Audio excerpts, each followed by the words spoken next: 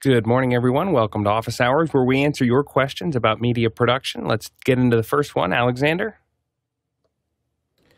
First question comes from Douglas Carmichael. IK Multimedia released the ARC Studio Room Correction System for monitors. For those that can't treat their room, would products like it be beneficial? And he's got a link there. Alexander, start us off. Yeah, so this is one part. You kind of have to look at this stuff as a holistic approach. Tuning the room, tuning the monitors, that's definitely an important process when you're building a home studio. But I would say that to answer specifically the question, is it beneficial? Yes. But just remember, room treatment is an important part of it. If you've done no treatment to the room and you've got lots of issues with standing waves and bass issues, that's going to negatively impact the results of your mix. So can you mix in a room like that that's untreated? Yes, but you're going to find that your results are often skewed. It's going to create a lot of problems. So I would look at treating your room first, and then of course, tune the system, calibrate the monitors as well. That would be an important second step as well. Alex? Yeah, as Mickey says in our chat, this is really not for fixing bad rooms. This is to do correcting monitor response and time alignment. So it's really not. This isn't a fix for poorly built rooms or poorly tuned rooms. It's just there to do the fine adjustments that are necessary for the speakers. So there's not really any replacement for that. If you're going to mix something and it matters, you are going to need a good room, and you need a good room that's roughly the size that the audience is going to listen to it in. So if you're in a near field room, you're going to need one that is actually at least 10 by 10, if not 15 by 15, on a near field room. And if you're in for mixing for a theater, it needs to be the same size as the theater. Because the physics are completely different, and how those rooms absorb and reflect are different, and so you really need to have those there. And if you're mixing for headphones, you could mix for headphones, but then you're really mixing for them. And there is an argument. I mean, I'm in conversations with folks that say, well, you should just mix with your headphones on because that's the way 90% of your listeners are going to listen to it. But I don't know if I would. I haven't had the guts to do that. But there is an argument for mixing with headphones. But you really need, I mean, the first thing I think about when I think about a new room to work in, I'm working in one right now, I'm designing one at the moment, is what am I going to do with the walls? Like, it's not what mic am I going to use or what, how we're going to process whatever. I just look at the walls and immediately think about, well, what am I going to do here? Then after that, we'll start working on the other stuff. Alexander? Yeah, the treatment's super important. It's kind of, I approach this, it's sort of analogous to how, many times we talk about in what order of importance is it for the stuff that we do here. Should you have a better camera first, or should you look at lighting? Oftentimes we look at lighting as being super, super critical before even the camera. So the treatment, these days you don't actually have to spend a ton of money. There are companies like Prime Acoustic that sell these kits, and I would actually look at the Prime Acoustic London kits. They have different ones for different sized rooms, and for I think $400 or so, you can get a pretty decent sized kit for a small bedroom that will make a huge impact on the way that room sounds and also will improve the results of your mix. So I would highly recommend looking at that first before you do anything else. Chris? Alex, you mentioned treating the walls. I'm curious, given, your mic and the noise assist, can you immediately hear the difference if you were to take away all the stuff that's on the back wall behind you? Yeah, well, it's not the stuff behind me. I have moving blankets every place you can't see. So literally, there's a moving blanket right outside that area. It goes all the way around and all the way over me. And this mic specifically is unusable without those moving blankets. Like when I did a breakdown of it, when I was breaking down the set, and it was like a day where I didn't have that, and I had to go back to something like a PR40 or a SM58 because I have to have high off-axis rejection. Because there was so much reflection in my room that this room, all you could hear is the room, and it's completely unusable. So you really have to, it's not that you can't record in that room, but it really limits what mics you can use. You have to have something that is only going to pick up 3 inches out and nothing from the sides, which is a pretty limited group of mics. But yeah, in this room, this mic is completely all you can hear is the room. If I didn't have the blankets up and the stuff behind me. And If you haven't seen it, you could go back and look at past episodes. Alex has quite the packing blanket fort that he lives in. I'm working on making it look shiny, but right now it works. It's a fort. It works. Yeah, exactly. Everyone always wanted a moving blanket fort, and I have one. Next question. Next question comes from Paul Wallace in Hot Springs, Arkansas. Did Google do this $60 million AI Reddit deal to stop MSFT from doing it? And he's got a Reuters link there. Alex? I think they signed an exclusive deal to stop Microsoft from doing it as well. But I think that Reddit is a huge opportunity for gathering real-time data to feed AI. And, they had turned off the access to the API. They said, well, they didn't turn it off, but they said you're going to have to pay for it. There's no free access to Reddit because they realized that the value of what they had and what they delivered to AI was very high, and there was no reason to give it away. And for all the people that were complaining, like there's definitely some folks that that got hurt by that, and people who were writing applications that looked at Reddit and so on and so forth. A lot of good ones. Apollo was a great app to do that, and this made it unsustainable. But you can see why now, because they knew that if they turned that pipe off and said you can't have it for free, that eventually someone would come pay for it, and Google did, to the tune of about $60 million a year, which is pretty good for Reddit. And worth noting, Reddit's their IPO is coming up right around the corner. So having a big splashy news story about a great deal does nothing but nice things for them. Next question. Next question comes from Adrian Olmbeck in Brisbane, Australia. I need to delay a Zoom call going into vMix by 2 minutes for legal redactions when required. Any suggestions on how to do this? A basic 4A unit costs $9.5K USD, and it only does 80 seconds of HD video. Chris? This is a really interesting discussion, and Alex, I'd love to hear what you have to say about it. Immediately, if I see that you want to be able to do redactions, that means you have to edit something. So now you have stuff going out. Let's say somebody just goes onto an F-bomb tirade, and they start, oh, got to pull that, got to pull that, got to pull that. So you've delayed it for 2 minutes. What if they do 3 minutes of F-bombs? Now, the smart thing to do is to put it in like an Elvis, because that way you could actually be editing stuff in real time. But what happens when you run out of that buffer time? Alex, do you know? What do they do? Well, so when we use, the only way that I've really done this, there's a variety of, you can get a second or two or up to 10 seconds. There's some hardware that will do that. But once you go to it starts getting expensive. In fact, the $9,500 or whatever is a pretty reasonable cost for 80 seconds. It's really hard. Now, Everett's makes one, I think, that's a little bit more. It's like $12,000. That'll do up to 5 minutes, I think, or 5 minutes of HD. And I used to own that piece of hardware, and we would do up to 5 minutes of delay. And to exactly Chris's point, we would delay things. And the reason we delayed them was less about swearing, and it was more about the kind of events that we were working on there was a potential for an asymmetrical threat. And so what we wanted to be able to do is if there was something that happened badly that we didn't want to show on TV, we wanted to be able to hit a punch button and basically just cut out that area and go. And so what it does is it delays whatever delay is. When you knock it out, it just cuts to real time. You can't do it twice. So it's really like an EMP. Like you just don't, you go to. So what you're doing is you're playing out to everyone late. And then you can just suddenly just jump to real time, but there's not a way to get back to being able to do it again. And so really it's designed for an event. And now I will say we use this piece of hardware for a couple of our clients all the time, but we never actually needed to punch. We did once. Yeah, we did. We punched once. So it was swear words, and it was, it was like a minute, and it was for something that was around the Super Bowl. So we needed to be able to punch out. And so it was, so anyway, so there was one punch that we've done to make that actually happen, but we used it hundreds and hundreds of times. So it was not a very useful, what didn't turn out, but for insurance and for people feeling better about it, we used it. But what we really moved towards so that we had more control was what Chris was talking about. So we moved to using an EVS, and just just said, this is the cost of doing this delay is the cost of a weekly rental on an EVS. And that's what we got. And so the EVS it can play through in real time, and you can be editing it and working on it.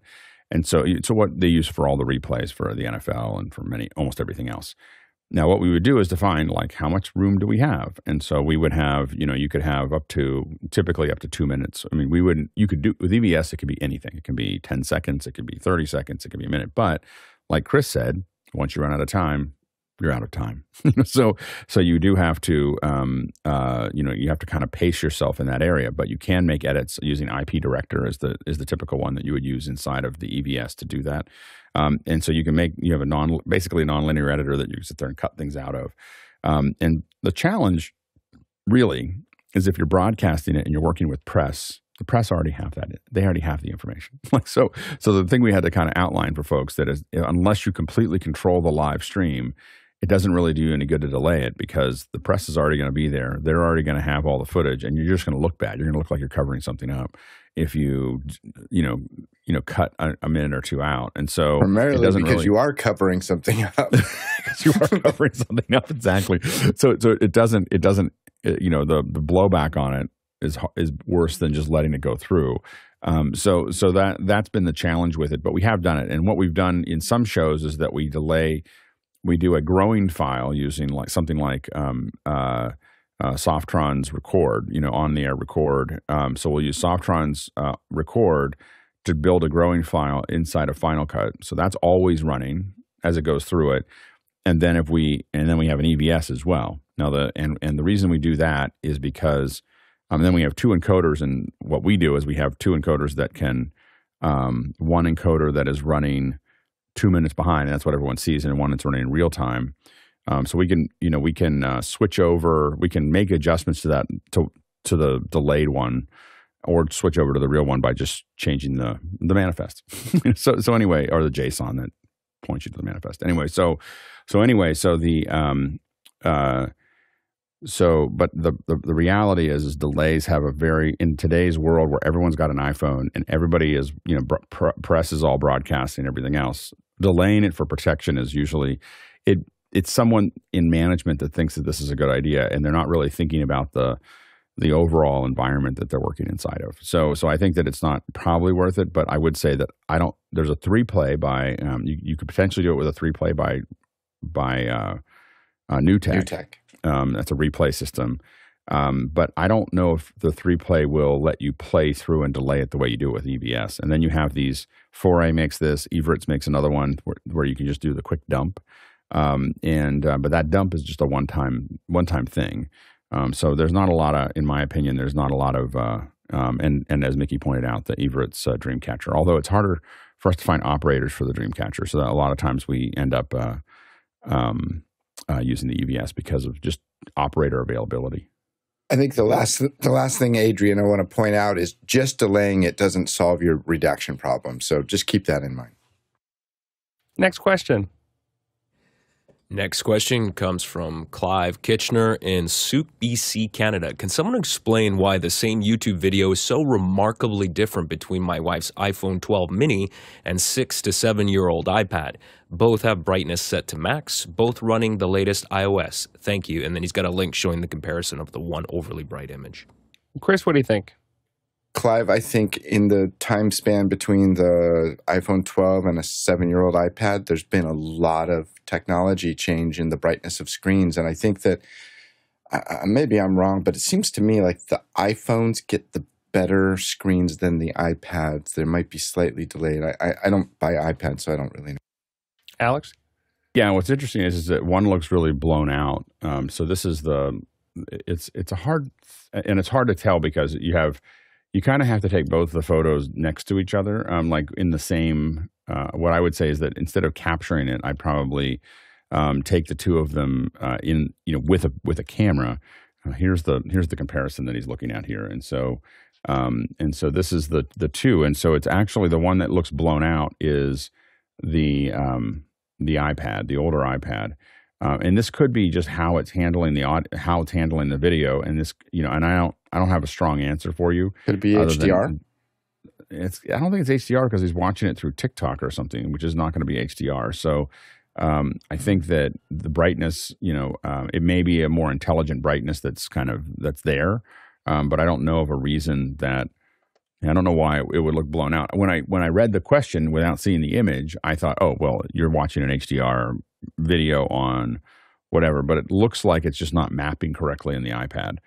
So it's, and I don't have an answer for that, but I will to exactly what Chris said. A lot has happened in the last 6 or 7 years to the technology on the iPads and iPhones to make them a lot better. Next question. Next question comes from Ike Potter in Hanover, Germany. When connecting two PCs via USB to the USB-Cs of the same ATEM Mini Extreme ISO, will both PCs recognize the ATEM as a webcam and receive the same program feed? Can this work to get into different meetings simultaneously with the same feed? Go ahead, Alex. I am told that this works. I have not done it myself. It's one of those things that I know other people who've said that they use it this way, which is that they plug the ATEM Mini into two separate computers and it shows up on both computers as a webcam. And so there have been people in there that says it works, and Mickey says yes and yes. And so you can do that with two separate ones. I have not done it personally because I'm superstitious. But I think it's pure superstition that has kept me from going down this path. But it should. I'm told that it works. I have a spare one because I usually, if I plug something into my Extreme, I'm plugging in a hard drive. So I'm not usually plugging in plugging it into another computer. But we'll try to give it a shot. But yes, people have said that works fine. Next question. Next question comes from Hasmukh Kajar in Cape Town, South Africa. As I traverse India with my iPhone 15 Max, many opportunities arise. Suggestions on the deeper settings on iPhone to capture memories. I am simply framing and shooting right now. Alex? I mean, in India, that's a pretty, there's a lot of opportunities to take some incredible photos. The thing that I would do, that I've done in India is there's a lot of great sculpture and all kinds of other things that are there to shoot. And what I tend to do is shoot it from a bunch of different angles. So think about trying to lock your camera to RAW. So you get 48 megapixels and it's a RAW, and make sure you're using only the 1X lens because it's going to be the only one that'll shoot RAW properly. And then what you want to do is if you're in a scene, if you're in a location that you might want to try building do some photogrammetry. So in India, like for instance, I found in the spice area of Old Delhi, there's an area with spice, and you can kind of cut through these holes. You can cut through these little areas, and you can end up in a block that's inside of another block. So it's literally houses and everything else inside of a block and opened at the top. And other than protecting your phone from the monkeys, which is a thing. Like, you think I'm joking? I am not joking. If you get too close to them, they'll just reach out and try to grab your phone. And so I had to play tug of war with one with my phone, and so I was trying to get a little too close to taking the picture. Anyway, but what I did is I went all the way around. I took about 190 photos around that, so that I could build a 3D model of that little area there. So I do that's what I do is I take lots of photos. And so I took that photos. I'll take, if I see a sculpture, I'll take a whole bunch of photos. And the idea is, if you think about an object that's here, what you want to do is you're taking photos like this. You will look strange, and Damayanti may make fun of you for doing all of this, but you should do it anyway. Anyway, so so what you want to do is you want each picture that you take of the object to overlap, and you want to take them, if you think about it from the side, you want to take them high, middle, low, and you can get a lot of information, and then you can put them into, there's a variety of different programs. I use Metashape a lot because it's really easy for me to just throw things in, let it cook, and come back and see how it went. But there's a lot of things you can do there. So I would take a look at that. I love, India is such a fascinating place that I love taking pictures of people making things, there's street food, there's all kinds of stuff. Pawn is something I like, taking picture video of someone making, which is really good and not legal in the United States. So it's nice to take photos and try to explain what that is.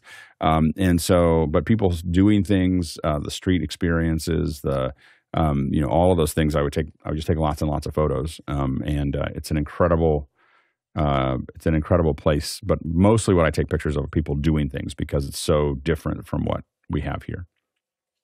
And if you happen to be shooting video, definitely get the Blackmagic camera app and play with it. Play with it before you're in front of something you want to take video of, because there's a lot of knobs and a lot of things you can turn. And if you're just doing run and gun, it's going to be easier to just pull out your phone and open up the camera app. The other general note that I would give you, Hasmukh, is keep in mind your media storage as you're shooting at these much higher file size formats, but also make sure every single time that you're somewhere that has an internet connection or somewhere where you can connect your phone to your laptop, back those photos up. Because should a monkey decide to abscond with your phone, you don't want to lose all of your stuff. The other thing is that I will say, I didn't do it in India, but in Cambodia, I shot a bunch of stuff where I took my iPhone and put it into a stabilizer. It was a little dangerous with your iPhone to do this. I don't know if I do it with my Macs, but I did it with a second phone that I had there.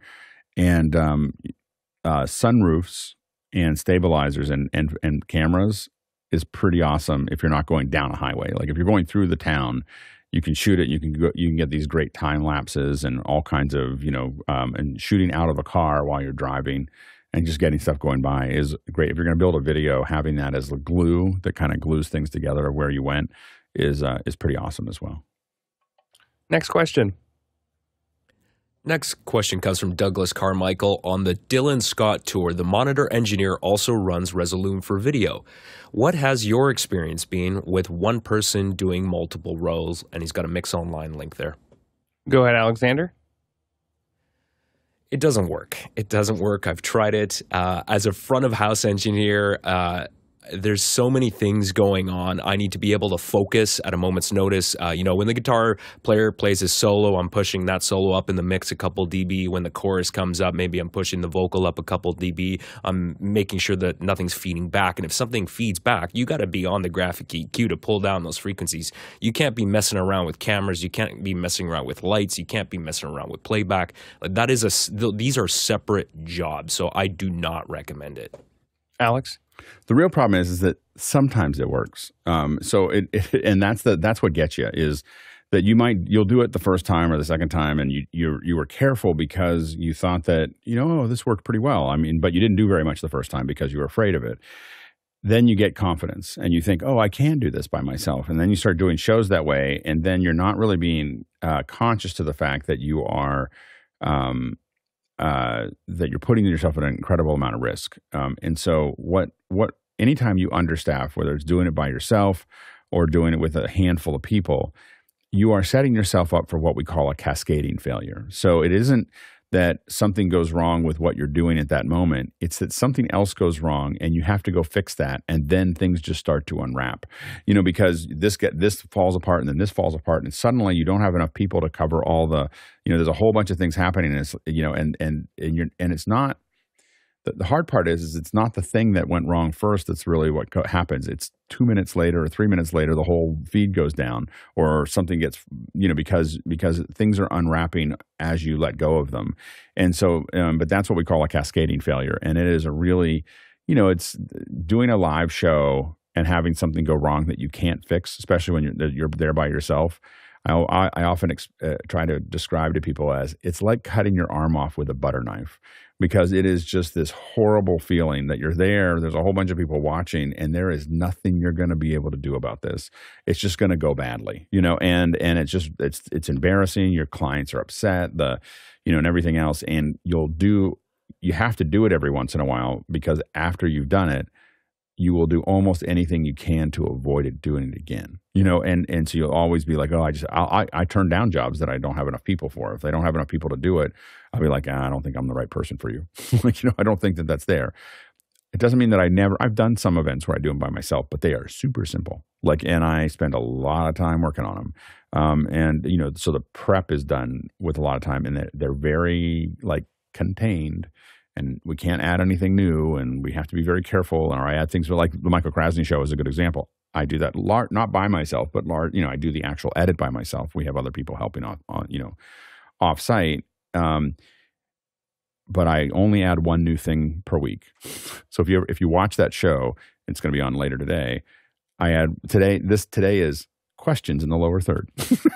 That was the new thing, but I add one new thing every week to make it slowly more complex. But I don't start adding a bunch of things, and it's all very contained. It's one person that he's talking to. We can't have more people. We can't do, that's all things that I'm slowly building up for, but I'm very careful about it. And I spend hours kind of rebuilding it over the weekend to make sure that whatever I learned on Friday, I go, okay, well, this is, whatever that is. So.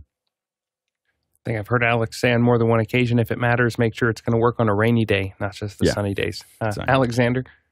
Yeah, that's all great advice. And as a monitor engineer, and I treat, no matter where the level of that band is, whether they're amateur or a pro act, I try to treat all those jobs as a professional. So if you think about it from the band's perspective, if you're a monitor engineer, if the talent is telling you to make an adjustment very quickly, you have to be able to react.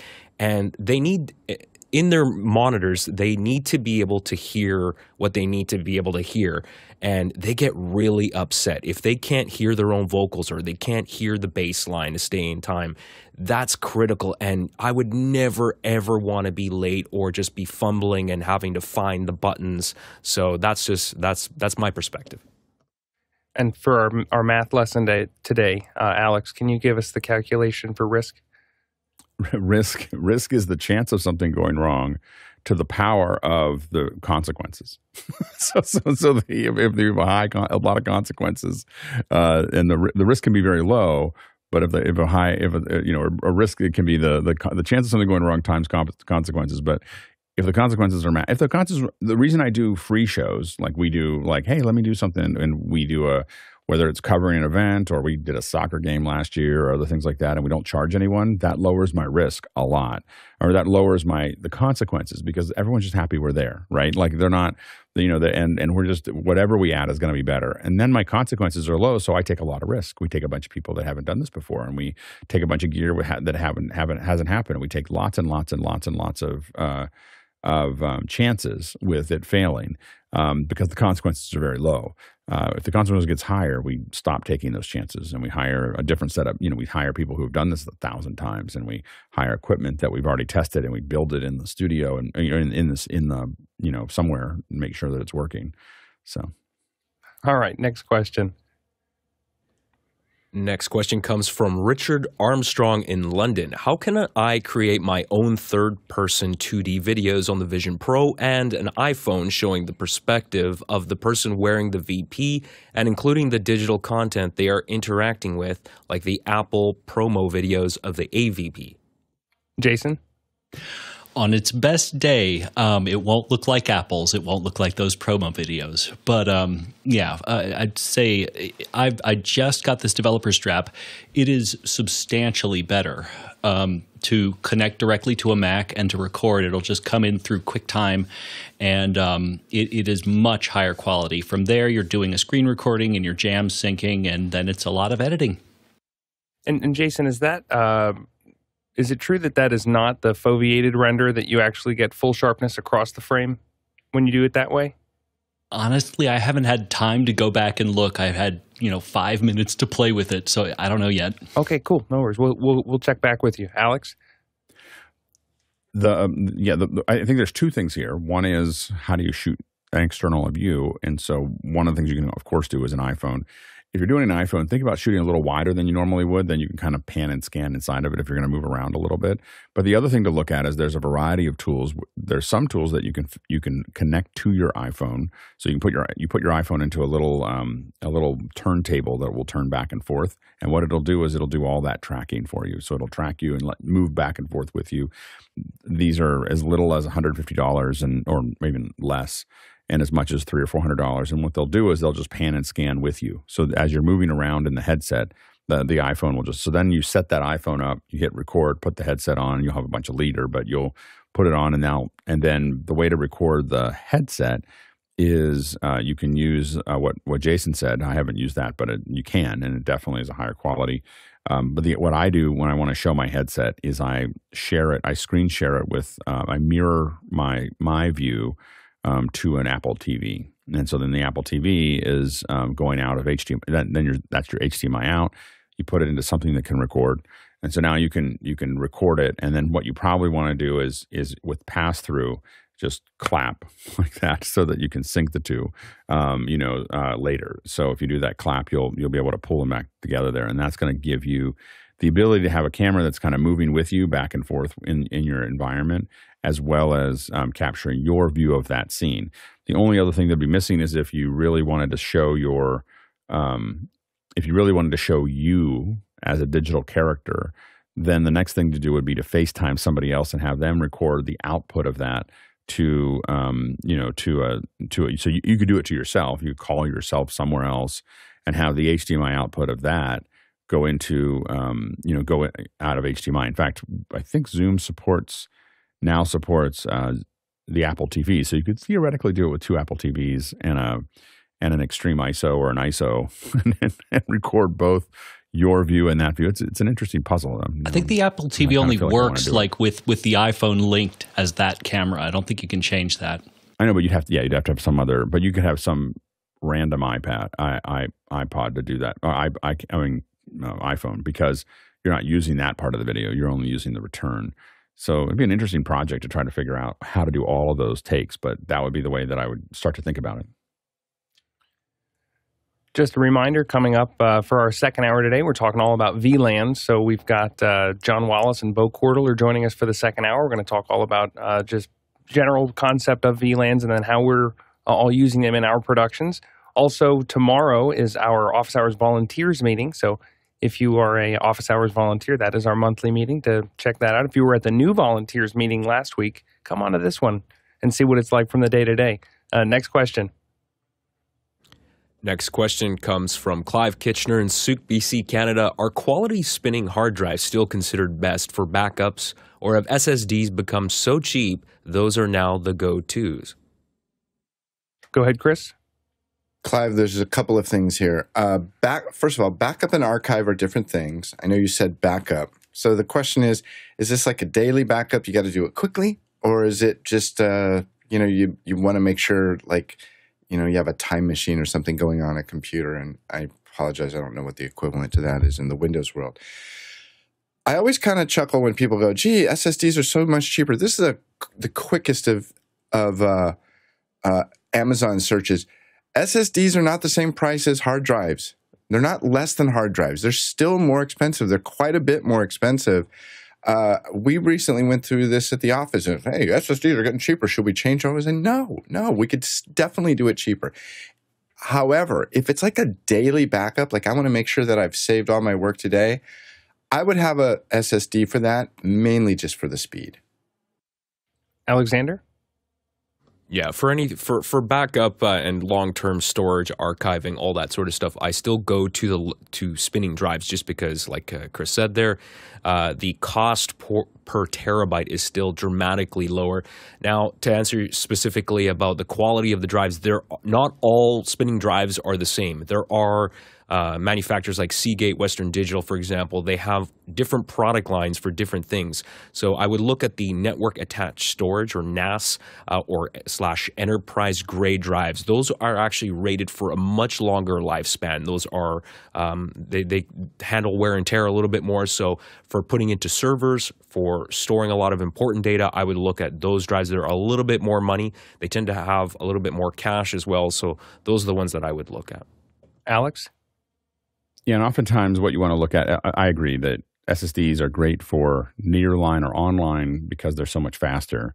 And especially if you RAID them, you can get these incredible speeds. But a spinning drive is the spinning drive is going to give you a lot more capacity for the same price, like 5 or 6 times as much capacity. And at 5 or 6 times savings, what we did is we put a copy on 2 different drives. So we had 2 identical drives for the things that we were backing up.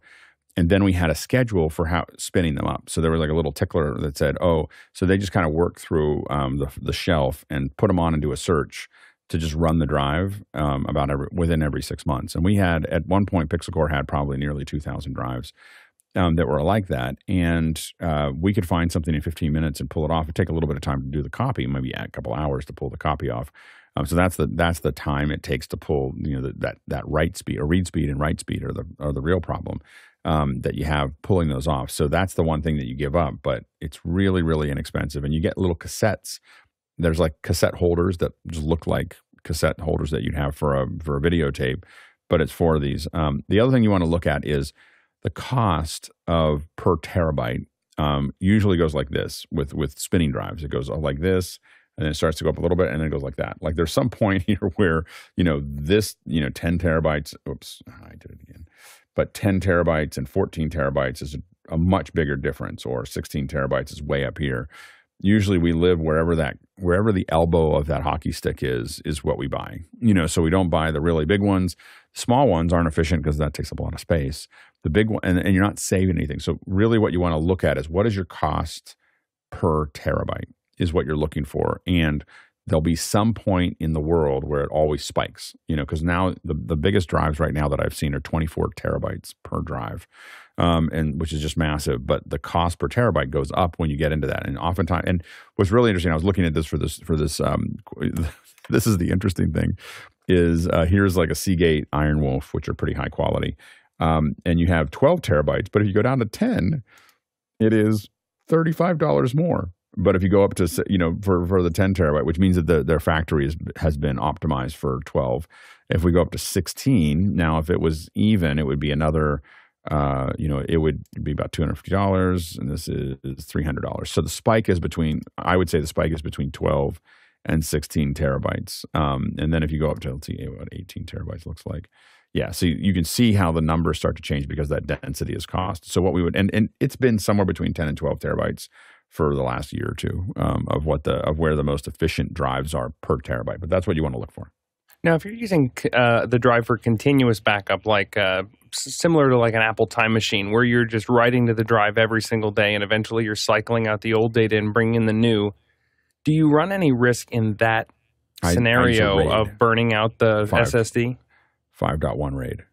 Like if you're doing stuff, like if you're doing ongoing backups, it's a 5 or whatever, RAID 5, not 5.1. 5.1? Does it get a center speaker with that? I was mixing. Where's the subwoofer? It's surround. I want the subwoofer. It's surround. It's still early in the morning. I haven't had enough coffee, so it is a RAID 5 is what I use for that. So the RAID 5 is what we back up to in that area. But if you did 5.1. It just has a lot more storage in the LFE. So I was going to say you need the spinning drive because it has more of a rumble. Yeah, exactly. And it has a separate. You can't save to it, but it adds a lot more beef to the. You don't hear it, but it's got a lot more beef to it, and it rumbles a little bit more. So yeah. But I would, the ongoing stuff. That's what I'd look at. RAID 5, but with a spinning drive, right? With spinning drives, I'd have 4 or 5 drives, have it be RAID 5, or not stripe it, but set it up as RAID 5, and at that point, you're pretty safe there. And then you're taking your old stuff when you take it off. That's when we take a project typically, and we save it to 2 different drives, and then put them in 2 different places, that kind of thing to save them out. And then, but when you're working with it, I wouldn't use that RAID 5 to work off of. I really like NVMe, and you can now build NVMEs that are like 24 terabytes or 36 terabytes or whatever, that are all just little memory cards essentially.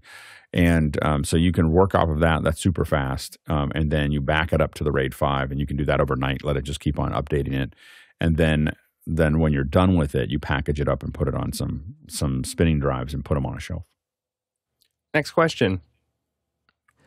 Next question comes from Daniel London Proctor, Minnesota.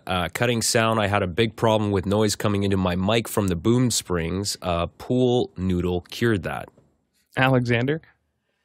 Yeah, I mean, you're describing the exact issue that I have with a lot of these types of booms, which is why I avoid buying them. I will say, however, as far as springs are concerned, there is a quality difference, a big one, between the $40 knockoff ones you find on Amazon and the ones that OC White makes. So you'll find that OC White does make a variety of these type of broadcast boom arms with springs. Those ones are a lot higher quality, but over time, over 10 plus years, they will start to squeak and make all sorts of noise.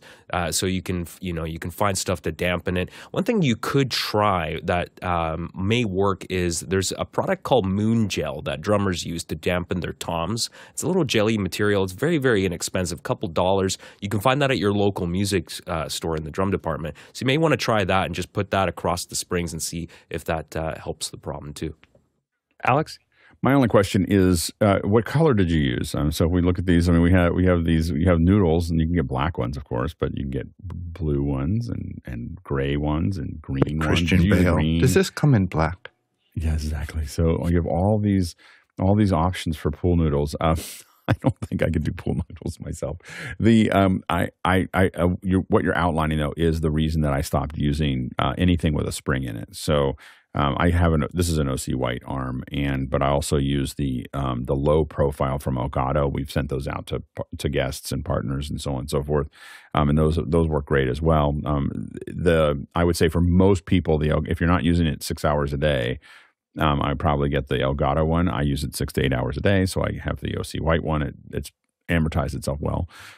So I think that. But what you want to look for something that is going to stay quiet, and you're going to spend a little bit more money on it otherwise it's going to drive you crazy over time. But anyway, I think that the spring ones, while much less expensive, are going to be a constant problem, in my opinion. And I've had lots of spring ones. I had spring ones for probably 2 decades before I even knew that something else was there. And so the 2 things that I would recommend is A, it's really, really nice to have an underslung. You'll see, I think almost all of us all of us today have underslung arms, and that means that they're not bumping into our monitors. They're not in between us and our monitors. A lot of us have multiple monitors. They're easier to frame nicely. So, really, underslung arms is the way you want to go, and then not having springs in them and having some kind of gasket or other ways of managing that tension is really useful. And Daniel, thanks for getting that one into us via the QR code. You can ask questions at askofficehours.global. That's how Daniel put his question into us. Also, obviously, you can go into Makana and submit your questions, as well as vote on the other questions and live chat with the other producers. So if you've got VLAN questions, now's a good time to get those in, because we've got a great second hour coming up after this. Next question. Next question comes from Peter Junison in Sweden. A10 went into receivership on the 15th of February, so now bankrupt and closed down. Gone forever, or will anyone pick them up like Sony, Blackmagic, or Shure? Alex? Sure feels like an opportunity for Blackmagic. That's all I got to say. So it feels like, and I don't know what the rules are of how Blackmagic does this, but when you look at their history, what they've done typically is taken a company that usually it's right before receivership. It's not when they go into receivership, because you kind of lose positive control over that process. But usually they go in there and they assume the debts, or they do whatever. I don't know what the business thing is that they do, but they do something. And almost all the products that Blackmagic has had, whether it's Resolve or ATEMs or Fairlight, have all happened where they take a company that's in duress and they buy them, and then they apply. They take the efficiencies that Blackmagic has and the network that and the overall ecosystem that Blackmagic has, and they make it profitable for Blackmagic. I think Anton would actually be a really Aton, or is it Aton or Aton? Anyway, so would be a great solution for them. The recorders are a little out there, as far as setting up. They are I mean, I think that there's a reason at some point that people, had a hard time with it, because they're just crazy recorders, or crazy looking recorders. Let me show you here. This is what they look like. They're very powerful, and people who love them oftentimes really love them. And so when you see them, it's very, very organic and very, very analog, but with the digital backing to it. And again, the people who love these really love them. But everybody else looks at them like, what? Like, what am I supposed to do with that? Fenwick's face right now is exactly what it was. Yeah. Anyway, so they are. But I think exactly. Fenwick's like, that's his new interface for his computer. But what I would say is that what would be great is to see Blackmagic. Blackmagic, I feel like one of the Achilles heel for Blackmagic is their preamps and some of their field stuff and everything else. As they're building this out, they have Fairlight, but they don't have any. The interfaces have never been very good as far as how Blackmagic handles this. And now you have a company that may have some knowledge in that area. So it would be really interesting to see them pick it up and do what they've done with the other ones, which is taking something that didn't have a good business model but had great technology, and turn it into great technology and a good business model. And so we'll see what happens. Next question. Next question comes from Edwin R. Ruiz in Chicago. What is the smallest power conditioner for a portable rack you would recommend for travel? Alex? Furman. Furman is what we use for. There's a difference between conditioning and UPS. So for UPS, typically we travel with the we travel with the APSs. The 1500 VAs are the ones that we travel with in the United States, If we go overseas, we either buy them before we leave or we buy them locally. They're usually pretty easy to find. The big advantage of the 1500 VACs is because we can take out the battery or flip the battery, and then you put a bunch of stuff on the outside of your baggage to say that this is the kind of battery and that it's been disengaged and all those things. But you can do it. But you just remember that all conditioners, or I think almost all the conditioners and all UPSs are voltage dependent. You're not going to get a 110 to 240 conditioner because of how it works. And so you do need to get it to where you're going if you're traveling.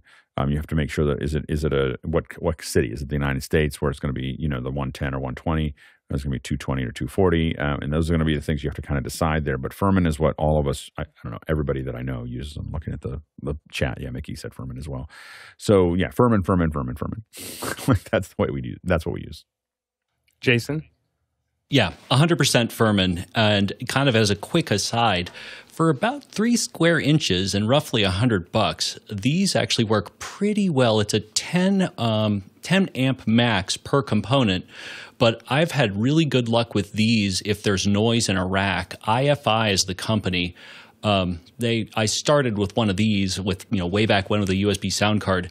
If you're conditioning voltage because you have a ground loop, a voltage conditioner may or may not fix it. These, however, will absolutely knock it out. So those are the 2 QR codes, one for the rack mount thing and then the other one for the USB inline. Whenever I'm trying to show off my AV closet, I just take the little lights, the little rack lights, and pull them out of the Furman and turn all the other lights off. It's like, and this is where all the equipment lives. And everybody's like, yes. I see. Next question. All right, we got a QR code question here from Gabriana Echeso Mistiera from Sault Ste. Marie. Monday was iSafe Day and huge for TV, film, media creation industry. Asked Tuesday how people commemorated it. Not sure what lessons were learned about YouTube, but what lessons did you inspire in others on the 10th anniversary of Sarah Jones' tragedy? Yeah, go ahead, Alex. Yeah, I mean, there's always going to be safety breakdowns, and usually it comes to being in a rush, and then people stepping over things oftentimes, and someone not saying something because they feel like they're going to be fired or they're going to be, that person or whatever. But I think that's one of the things that is actually pretty good about union sets is that union members are generally not afraid of saying, "Hey, that's not safe," and it's even little things. I mean, I would say. It's not just the big things. I mean, Sarah Jones, for those who haven't seen it, she was hit by a train because they had her on a track that there was no way to get off. And they'd been warned that this is a bad idea. And we saw this with Rust in New Mexico, where you had people out there shooting with a gun that was then going to be used as a prop, and which is just insanity. Like insanity. Like it's hard to even get your head around doing those kinds of things, and people just get loose and they think that the thing that really gets people in trouble is thinking that they've got it handled. Think that not being a lot of times those of us in production will see somebody that we're working with and someone will ask you about them and you'll go, well, they're not scared enough. Like they're not scared of what they're doing. This is what we do is dangerous. There's lots of big things. Now there are times when things get out of hand. I've been in places where I was like, oh, let's not do that again. Where things just, what happens oftentimes with safety is it's not the thing that you made that decision about. It's what starts to happen around that thing. And you just can't quite get back to, there's no way to fix it once you're in it and you're trying to figure that out. And so those are the challenges that you have there. But many of those challenges were just lack of forethought. And oftentimes people just we get back to risk. The chance of something happening and the consequences, you multiplied by the consequences of what happens or to the power of the consequences of what happens if that happens. And especially when you're dealing with life and death situations. But there have been, actresses and actors that have been crushed by lights that fell down that have done things. And it's just done by folks that aren't scared enough, about what we do. And a lot of times you've got a lot of heavy, like someone will say, hey, can I go help with the electrical? And we're like, hey, we've got people to do that. And we're going to have them do that. like we're not going to have an intern, we'll have a PA run and get food. We're not going to have a PA plug the leads in, to the thing. But that's the kind of stuff that happens because you're running out of time and you think, oh, how hard is that? And it's everything starts with that'll be easy. Or this is going to be easy, or this is going to be, I don't want to hear anyone ever say on a set, like, oh, that'll be easy. I know that they don't know what they're talking about anymore, because it just, so many things can go wrong. And you're always paying attention to that. Like the big thing that I know this is to settle this all down, the day-to-day thing that people make a mistake about all the time is picking up heavy cases by themselves and without using their knees. I know that sounds like a little thing, but if you do a lot of production, we had a problem where we had a lot of people hurting their backs. And when you hurt your back, it takes a long time to recover, and sometimes you never really recover from that. And it takes a lot of recovery. And so we get into this, like, you'll see people come out and it's a 60-pound bag or a 70-pound bag. And at that point, we're like, hey, 2 people putting it into the thing. And people, I can do that. And they want to be, and we're always like, but you don't need to. I know you can, but you don't need to. There's 2 of us here. And then we're going to use our knees. We're going to pick it up. We're going to put it in. And those are the kind of things that I think people skip over, but they skip that kind of thing all the time. Just basic ergonomics that you have to pay attention to. Alexander? Never try to pick up a 170-pound subwoofer. Ask me how I know. Yeah, I had one. We were trying to get out really fast, and I thought the 2 shot bags that I picked up were they were shot bags, not sandbags. And I thought that they were like each 20 pounds or something like that. Yeah, they were each 100 pounds, and I was still in a rush, and I just did it. And I felt like I had compacted my spine, but it was like we were in a rush. We were in the West Wing of the White House. And I just picked it up and I was like, I'm going to get them out of here.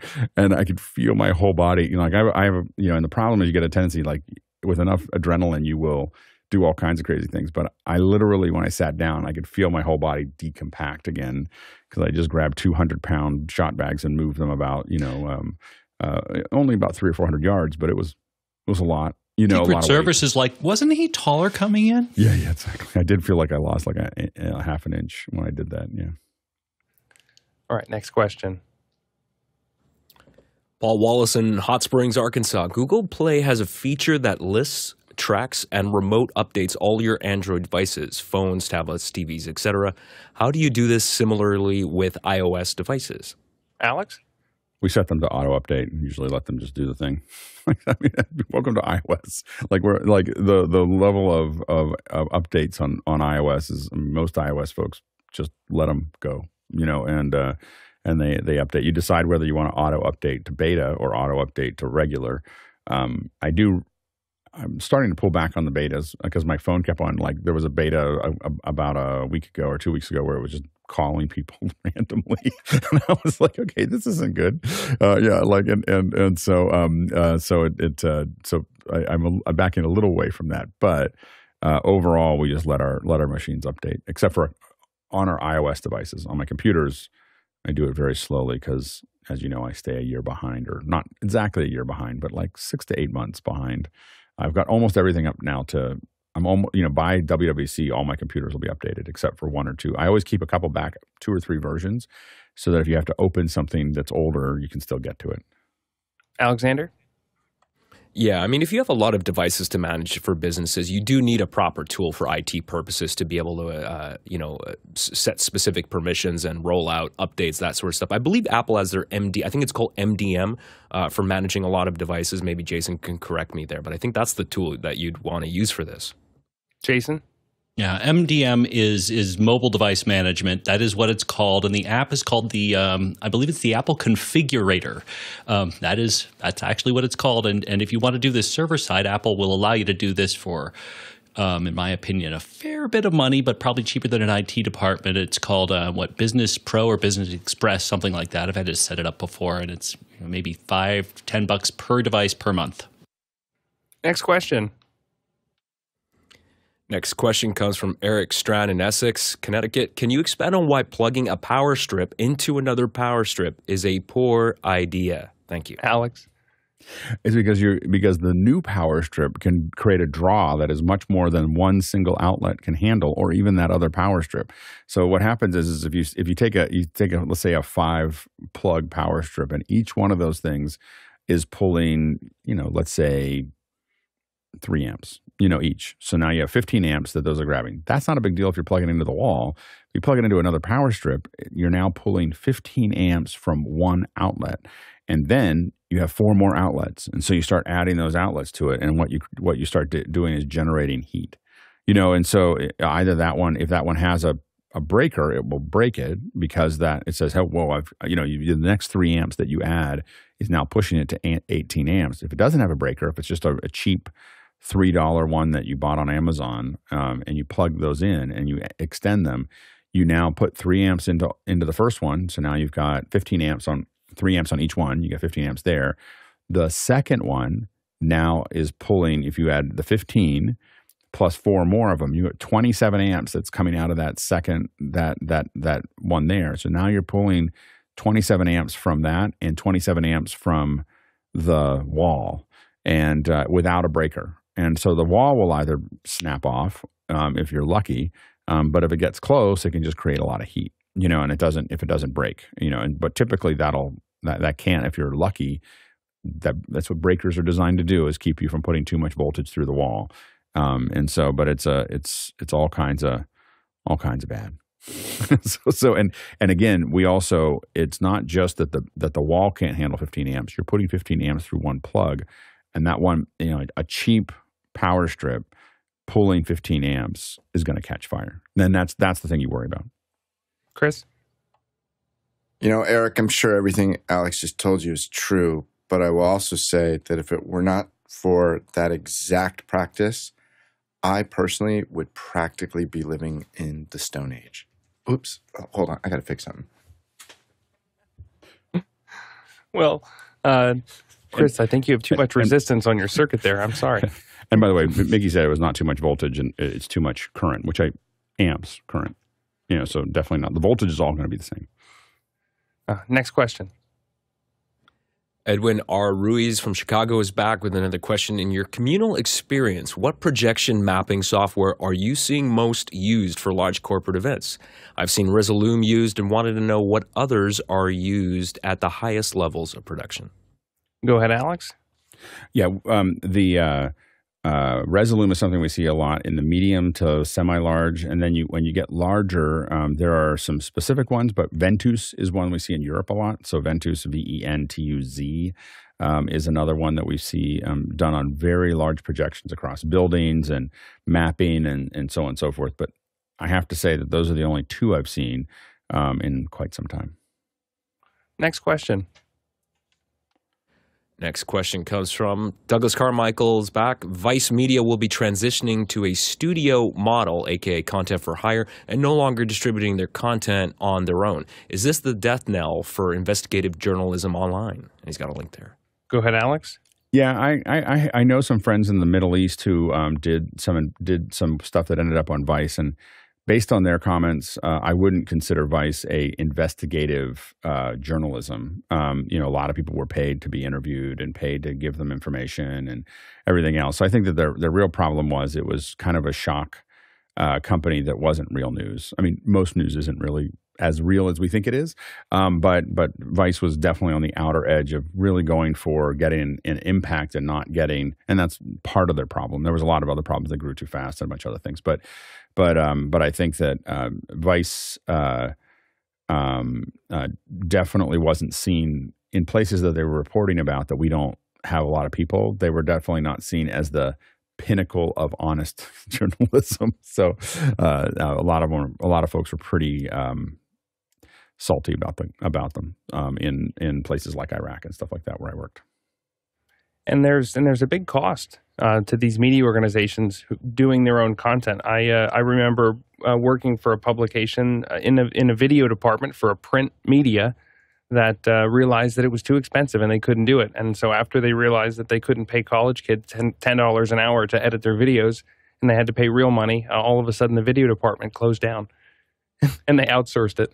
So Yeah, that's going to wrap up our first hour. Again, coming up, we've got VLAN. So if you've got questions about virtual local area networks, you can get those into us via Makana or via the QR code.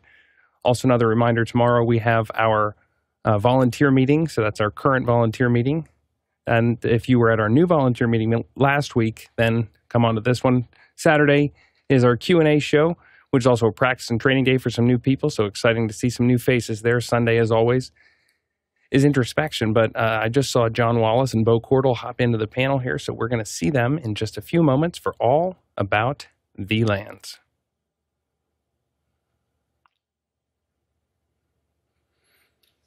All right, and welcome back to the second hour. So we're talking about VLANs today, virtual local area networks. And so the easiest way that I like to think about this is, let's say that I've got AV over IP, right? I've got something like Dante or NDI sitting on one part of my network. And then I've got another part of my network where here's where all of my normal computers and laptops and everything else live. And then here on the other side, I've got all these Internet of Things devices. I've got a doorbell camera and I've got light bulbs and things like that. For security reasons, for access control reasons, I don't necessarily want those things to see each other. Now, I could go out and say, well, I'm going to buy 3 routers and make 3 Wi-Fis and connect everything. But really what I want to do is to be able to segment my existing network so that I can create a virtual little box for those things to go in. So this helps with things like traffic prioritization, things like quality of service for different members of your network to make sure that things that are sensitive, like your video, let's say if you're doing a video stream or you're doing some sort of broadcast for work and you know that you need X amount of megabits of bandwidth in order to support that, if you put that on its own VLAN, you can reserve a certain amount of bandwidth just for that specific process. And we've got a great panel here assembled to come in and talk about it. We've got, again, John Wallace and Bo Cordell in here, but also Jason and Alex and Alexander. I mean, I'm just excited. I'm as much learning about it as a lot of our audience today, so I'm excited to hear what you have to say. Alexander, why don't you start us off? Yeah, networks are one of the underappreciated things. At least for me, over the last few years, I've been trying to make my way through understanding how VLANs work and all that. And I went many years completely ignoring my network. And I found, as I'm sure many people here on the panel have found, doing office hours, building up my studio, adding more pieces of equipment, starting at one computer and now having 5 computers, you start to realize that you kind of have to pay attention to this stuff a little bit, especially when you start doing things like live streaming and making sure that enough bandwidth is allocated to the computer that's live streaming and making sure that other things are not going to conflict with that and take bandwidth from that computer that's live streaming because you don't want that to affect the quality of the stream. So there's a lot of things, and I'm still kind of making my way through it. I finally got rid of my consumer grade stuff, moved away from using my ISP's provided modem. Now I'm using Ubiquiti hardware, and I've got a friend that's really knowledgeable about that stuff that's been helping me out. So I'm still trying to understand the differences between, well, specifically actually with VLAN. So this is why I'm really here today, to try to learn from everybody on the panel that knows a lot more than me about it. Go ahead, Alex. Yeah, a lot of times we start to cut up our LANs pretty quickly to make sure that we're protecting bandwidth. So this might be, like, for instance, if we're not going to have separate copper for a Dante network, we're going to give it its own VLAN. It has basically, it acts as if it's got its own lane and its own bandwidth and its own segmented section of that. We also oftentimes build VLANs for guests. So if you're at a location, you want to give everybody a Wi-Fi, we're going to give them something that's all going to live in this little VLAN that has a very limited amount of bandwidth that it can't, so that it lives in that world. And so anything they connect to, whether they connect to the Ethernet, whether they connect to, and a lot of times for us in our routers, we can expose that so that like certain outputs of that router, so certain are in that VLAN. That Wi-Fi might be in that VLAN. So no matter what they do inside of that section, they live in this little 10 meg pipe or 20 meg pipe, and then we have all the other things that we need that have their own pipes that are kind of well defined, so that we can make sure that works. It's one of the first things that we do when we go to a location is we want to have somebody manage the VLAN. Can you set up VLANs for us so that we can segment off our bandwidth for our streams and for our control networks and so on and so forth, so that You're not, we're not sharing it with someone. So if someone jumps to an FTP site or decides to start watching YouTube or whatever or goes to a Ware's site, I had an event that the stream went down. It wasn't our stream. We were working on something else, but the stream went down, and it was because someone. And when it all came down to it, someone was downloading and uploading to a Ware's site, and it was sucking up a gig of data because that is a fast connection. And so those are the kind of things you want to try to protect yourself from, is allowing people to just kind of freely use it, not think about it, but have it all those different lines protected. Yeah, not only from protecting yourself from somebody that's in the background who decides they're going to open up Frame.io and saturate your bandwidth, but also from a security. Sometimes the things that we're transporting are things that are embargoed, that we don't want to get out there, or that are our clients' content that if it got out, that really reflects poorly on us. But the other thing is, if it's a control network, you don't want somebody getting in there and messing with your stream when you're live. So if you do need to provide some sort of courtesy Wi-Fi by segmenting that off, you're really protecting yourself. John? So VLANs for me, especially in the enterprise where I come from, you'd be surprised at how chatty networks are. So if you have a chance, even on your home network, just run Wireshark, put it in promiscuous mode, and just look at all the chatter that's going on.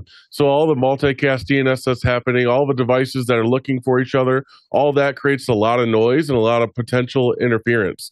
So I think of VLANs like concrete dividers on a freeway. So however many lanes you have, so if you got a 10-lane freeway, you can put up that concrete divider. Now you're allowing it so the cars that are going north and south, the south cars can't hit the north cars, and you're just providing some rails for things to operate within. It's really important to start understanding what's chatty, what's having issues, what kind of devices are really sensitive to those types of things. And even in I've done a bunch of work in manufacturing facilities, the network cards in those devices, they're terrible. They're spitting out garbage. And so PLC networks, we want to completely separate from anything. The devices that people, don't think about, that they're just throwing in a network because you want to be able to send a quick command to it over an RS-232 over Ethernet. Those are the types of things that you really want to start understanding, segmenting, and then obviously for security as well. So really think about the types of equipment that you're using, what the purpose is for it, and then start segmenting your network that way. And then, Bo, I think you mentioned that you actually have one of the M4250 switches with the web GUI that you were going to walk us a little bit through. Do you have that that you could show us? Yeah, I can pull that up in just a minute. But I was just going to say, for me, I think we all back into VLANs, in a certain way. And for me, and probably for a lot of you, it's because something failed. There's a reason. We ran up against the limit, and it's okay, now we have to figure out, how do we get past this? And we all start with dumb switches, right? Until you outgrow that, and then you realize, for me, it was KVMs. KVMs brought down my network because I had a lot of data, a lot of computers plugged into a network, and then I had some IP-based KVMs, these Adder XDIPs. These KVMs, once you connect two user stations to the same computer, it switches from unicast to multicast. And that completely trashed our dumb Netgear switches, and everything just would go. It's funny. Stop working. Multicast is something that a lot of people will say, why don't people just do more multicast with their video? And talk to IT folks about that. They're usually no thank you, no thank you, or that they're going to spend a lot of time doing exactly what you're talking about, which is setting up proper VLANs to allow that to happen in its own little world. And then in order to make any of these VLANs happen, it's important to note that this isn't something that your off-the-shelf router that you got with your internet connection is likely able to do. It's got to support .1q or 802.1q in order to be able to assign VLAN tags to the specific packets and to the data that's flowing through certain ports. But Bo, sorry, you had more to say. Yeah, no, so that's great. And the thing that it took me a little while to get over the hump, from going from the dumb switch based workflow to understanding VLANs. But VLANs is essentially just dividing up dividing up a switch into, you can essentially think of it as dividing up a bigger switch into, a couple of dumb switches. So if these 4 ports are on the same VLAN and these 4 ports are on the same VLAN, it's the exact same as having 2 dumb switches sitting side by side, more or less, right? So, and it's at the Ethernet level, so it's vendor agnostic. It's literally a number that gets added to the Ethernet protocol, and I think you can have VLANs like 1 through 493. Somebody can correct me, 96 maybe. And literally, it's like every switch that, like CJ said, that is managed enough to understand VLANs will respect. If it's VLAN 10 on this switch, it'll come in as VLAN 10 on the other switch. So yeah, whenever we can go through some other guys and then do you have take to, a look at how Bo, do you that's set have up. to, at the very end of that chain, do you have to strip that VLAN tag out? Does that ever cause issues? Or is it, or if it's there, do people just ignore it if they don't support 802.1q? John or somebody can correct me if I'm wrong, but basically, yeah, go ahead. As long as you are not trunking the port, so you no longer need that tag, it is no longer required. So it'll get dropped by the switch. So the only thing is when you're combining multiple VLANs into a trunk port, that's when you need to carry them all. I mean, you're tagging on the other side to say you're a part of this port group. And so when you say trunking, again, just to clarify, you're taking, let's say you've got port 1 on your switch, and then you've got VLAN tag 1, VLAN tag 15, VLAN tag 200. Data from all 3 of those VLANs are flowing through one trunk or one single port. And then on the other side, the receiving end has to be able to parse those VLAN ID tags so that they can still keep the network segmentation. That's correct. Yeah. So what you're doing is over one piece of cable or a pair of them for redundancy, you can bring multiple networks into another switch, and then you can segment that switch on the other side. So I know like Paul Wallace had a question earlier in the week about how would he connect on the far side a router that would be able to participate in the failover. That's the same type of thing. So that same cable that's carrying it over, he can then plug in, create another VLAN, and then extend that into the WAN port on his UDM router, and it's just the same type of technology. And just a question there. So what you're talking about with the trunking, though, is you say, let's say we grab, you have 4 VLANs. You create 4 VLANs. You trunk it from one to the next, from just one Ethernet connection to that next one. But when it gets to the next one, you take each one of those and put them. You could potentially, you could just serve them up, but you could also potentially put them on a different Ethernet output for each one, different port. Yeah, so let's say you're running from port 1 to port 1 on switch to switch, and you're carrying port VLANs 10, 11, 12, and 13.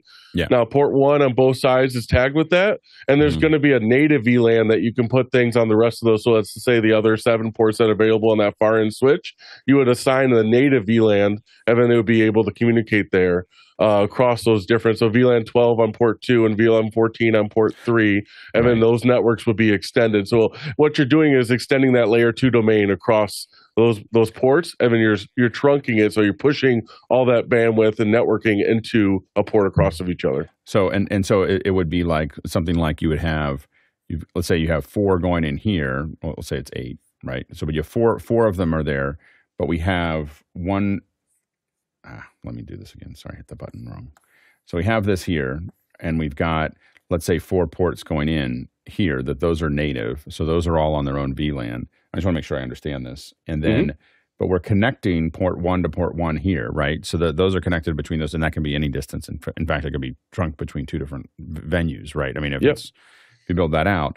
And then this one has its own, over here, it's got the same 4 that were, now it can have those here, but that traffic between those is being connected by this one trunk that's carrying all 4 of these. That's correct. Right? And then it's being pushed back out to these here. Okay, yeah, it's cool. Now, consumer routers will try to do a little bit of segmentation, like even the old Apple airports used to have, MAC address level access control lists, and they'll do guest networks and things to try to segment the network. That's kind of the consumer way to try to get this idea, but it's not quite the same thing. Is that right? A guest network typically would be a separate VLAN. They're hiding it behind a GUI. They're making it friendly, not using networking terms. Exactly.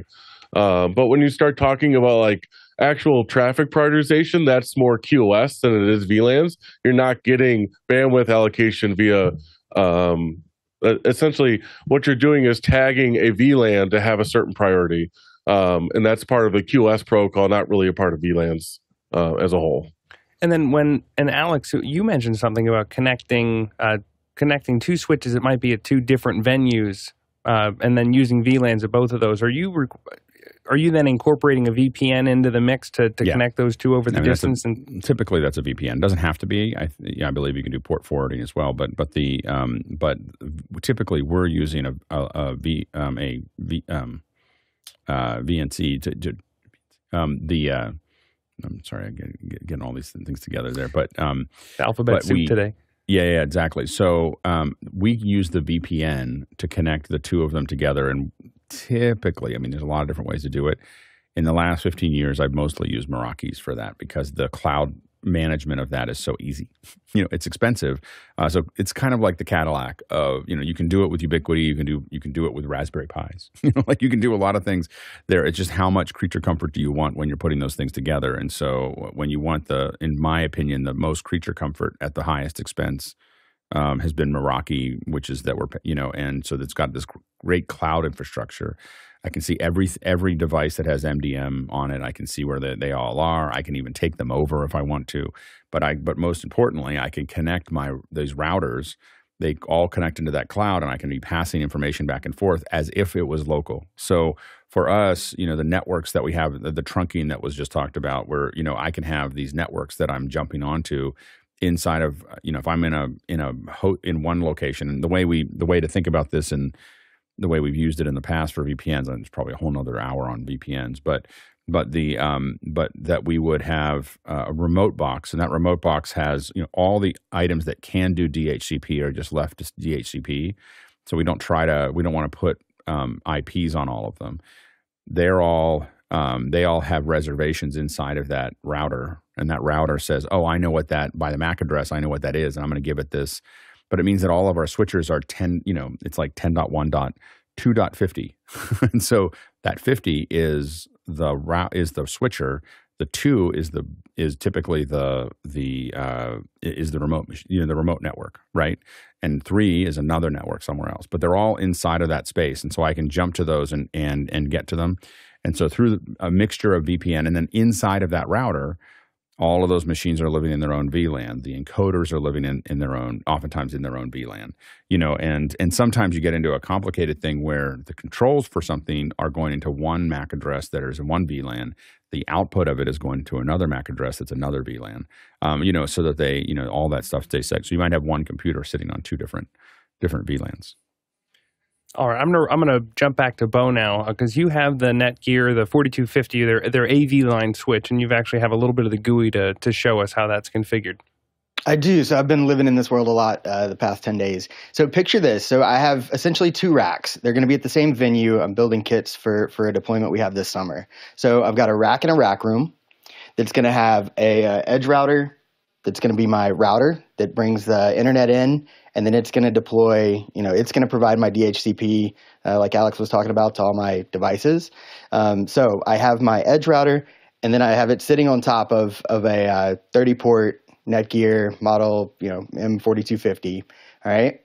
And then I have one fiber connecting that rack to my operator station, which is going to be 300, 400, 500 meters away, all right?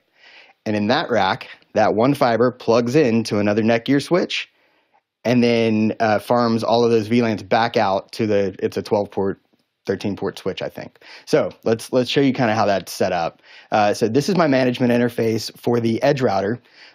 So I've got my WAN coming in, and I've made it VLAN aware. So on the switch side of the router, I've added a VLAN 10 and a VLAN 11. So for me, VLAN 10 is my command and control VLAN, and VLAN 11 is my KVM VLAN. So Alex, forgive me for not having my telestrator today, but I've configured DHCP servers on those 2 VLANs to hand out DHCP addresses. So I kind of use the second octet 24 is the kit ID, And then the third octet is the VLAN for me. That's kind of how I keep it straight. So if I see a device that has a VLAN 11, but it's not a if I see a device that has an IP address of a .11, but it's not a KVM device, I know I've plugged it into the wrong spot. So it kind of helps with segmentation, subnet segmentation as well. Now, this is my first switch. So I've got 30 ports here. My edge router is plugged into port 25, and you can see, if you can see on the pop-up, that its VLAN ID, it carries VLANs 1, 10, and 11. So 1's like the default VLAN. If it's kind of, it's default for pretty much everything out of the box. So you generally don't want to use 1 on purpose. You at least the way I've been taught. You try to stay away from using 1 unless you have a reason to. So in the Netgear, you configure your VLAN. So I have 3 configured profiles, just the default. I have a ROS command and control network and a ROS KVM network.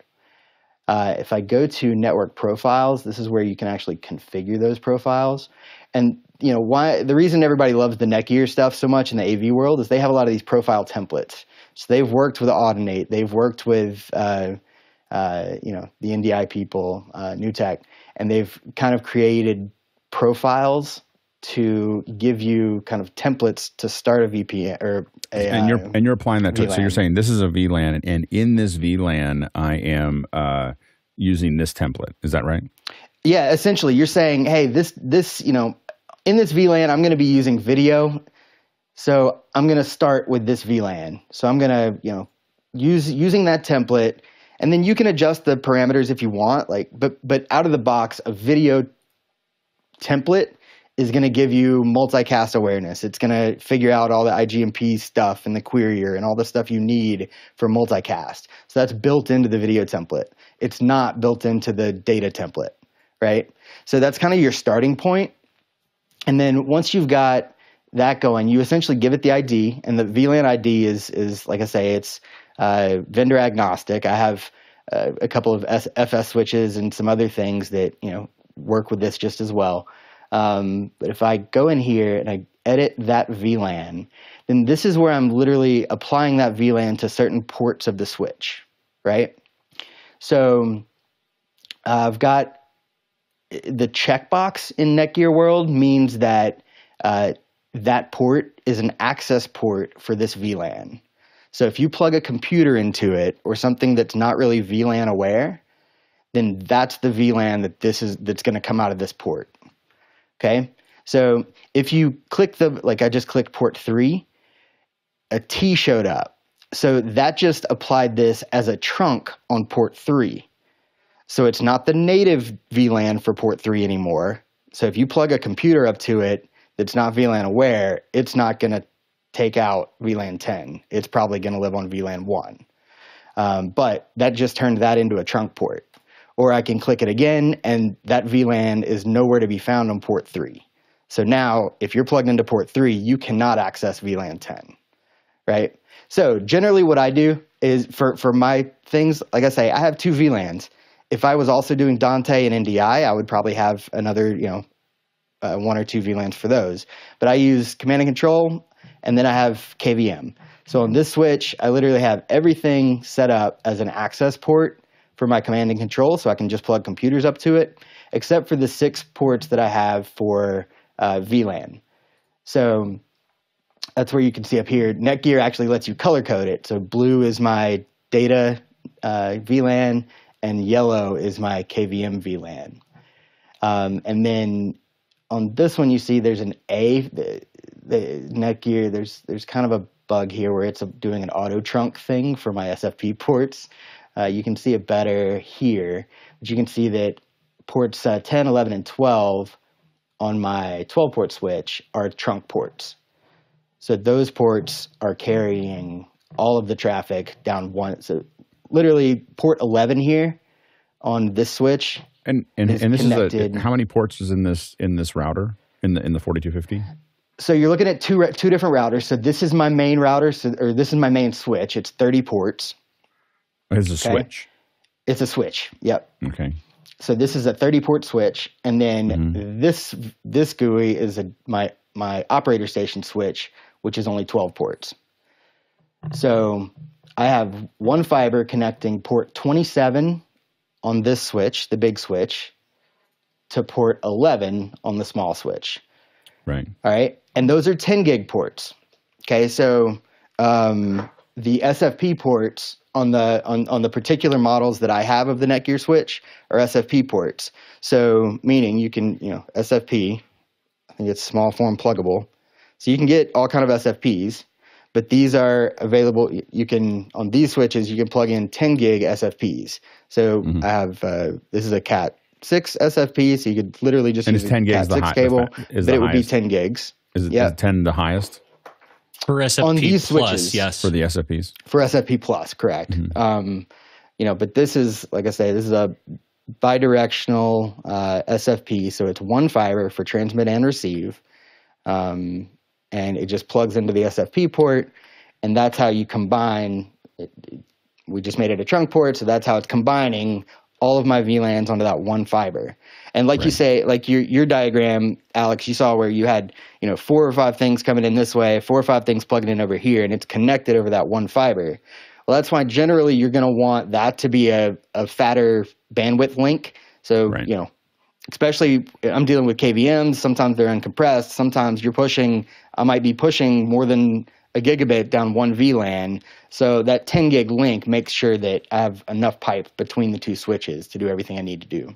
Yeah. And we have some switches that are higher than that. That's why I was asking. Some of the Cisco switches that we use are like 40, I think 40. I have 25, 40, 80, 48. Yeah, Jason, you had some stuff to throw in. I mean, I'm if we have time for it, sure. I mean, I built one of these just last night, and here's another example of basically the same thing. So, the red ports in this case are NDI and Dante, and the kind of lime green ones are for Shure device control and Dante. And the really nice thing about the Netgear switches when you're playing around with VLANs is they combine them. So if you want this and Dante, or if you want Dante as its own thing, or if you want Dante to traverse with the two, this is how you get, these permutations and combinations that I know at first seem complicated, but really what it is just the ultimate level of control. So, for example, if you want DHCP on one VLAN and then absolutely nothing on the other VLAN. In this case, let's see, the black, there it is. The black port is, it's the data port, and I was in the middle of setting this up, 169.254, dual 100s. And that had no DHCP at all. You would have to actually set up your own static just to connect to it. If not, it would just simply drop. That is a feature, not a bug. Think of it like ultimate control, and if you don't understand what you're doing, you can get in trouble, but it's nothing worse than a reset. Alexander? I understand why we need VLANs for separation of traffic. I'm not sure here's the thing I can't really wrap my head around. So if you have two VLANs, for example, if let's say I have my ATEM switcher on one VLAN that's separate, but I still need to be able to access it.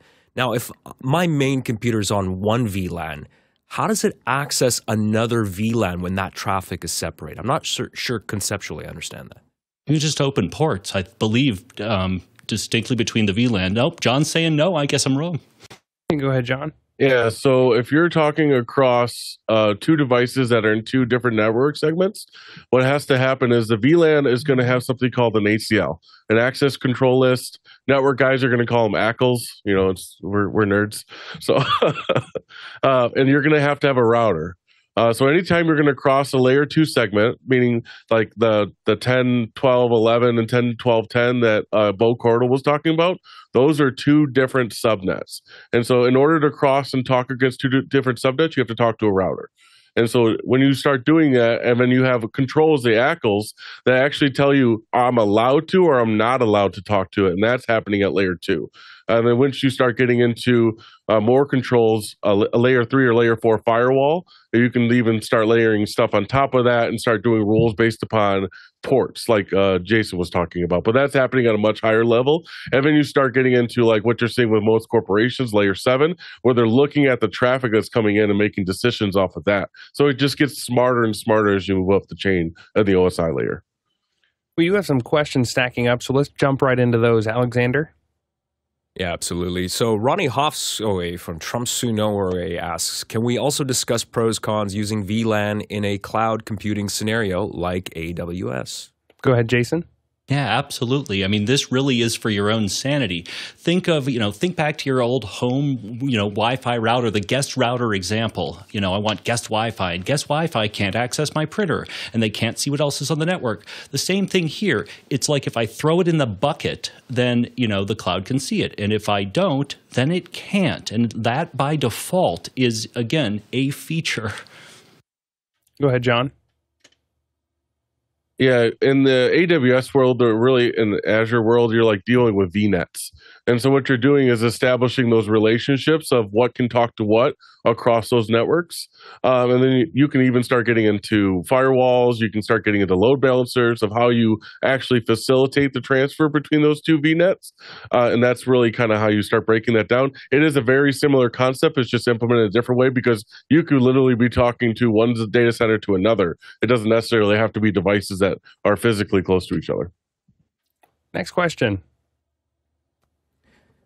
Next question comes from Jeff Hedberg in New York. Once you have segmented all items into their own VLANs, how would you configure a way for one machine to be able to access any and all of the VLANs so that you are able to manage any of the separated devices?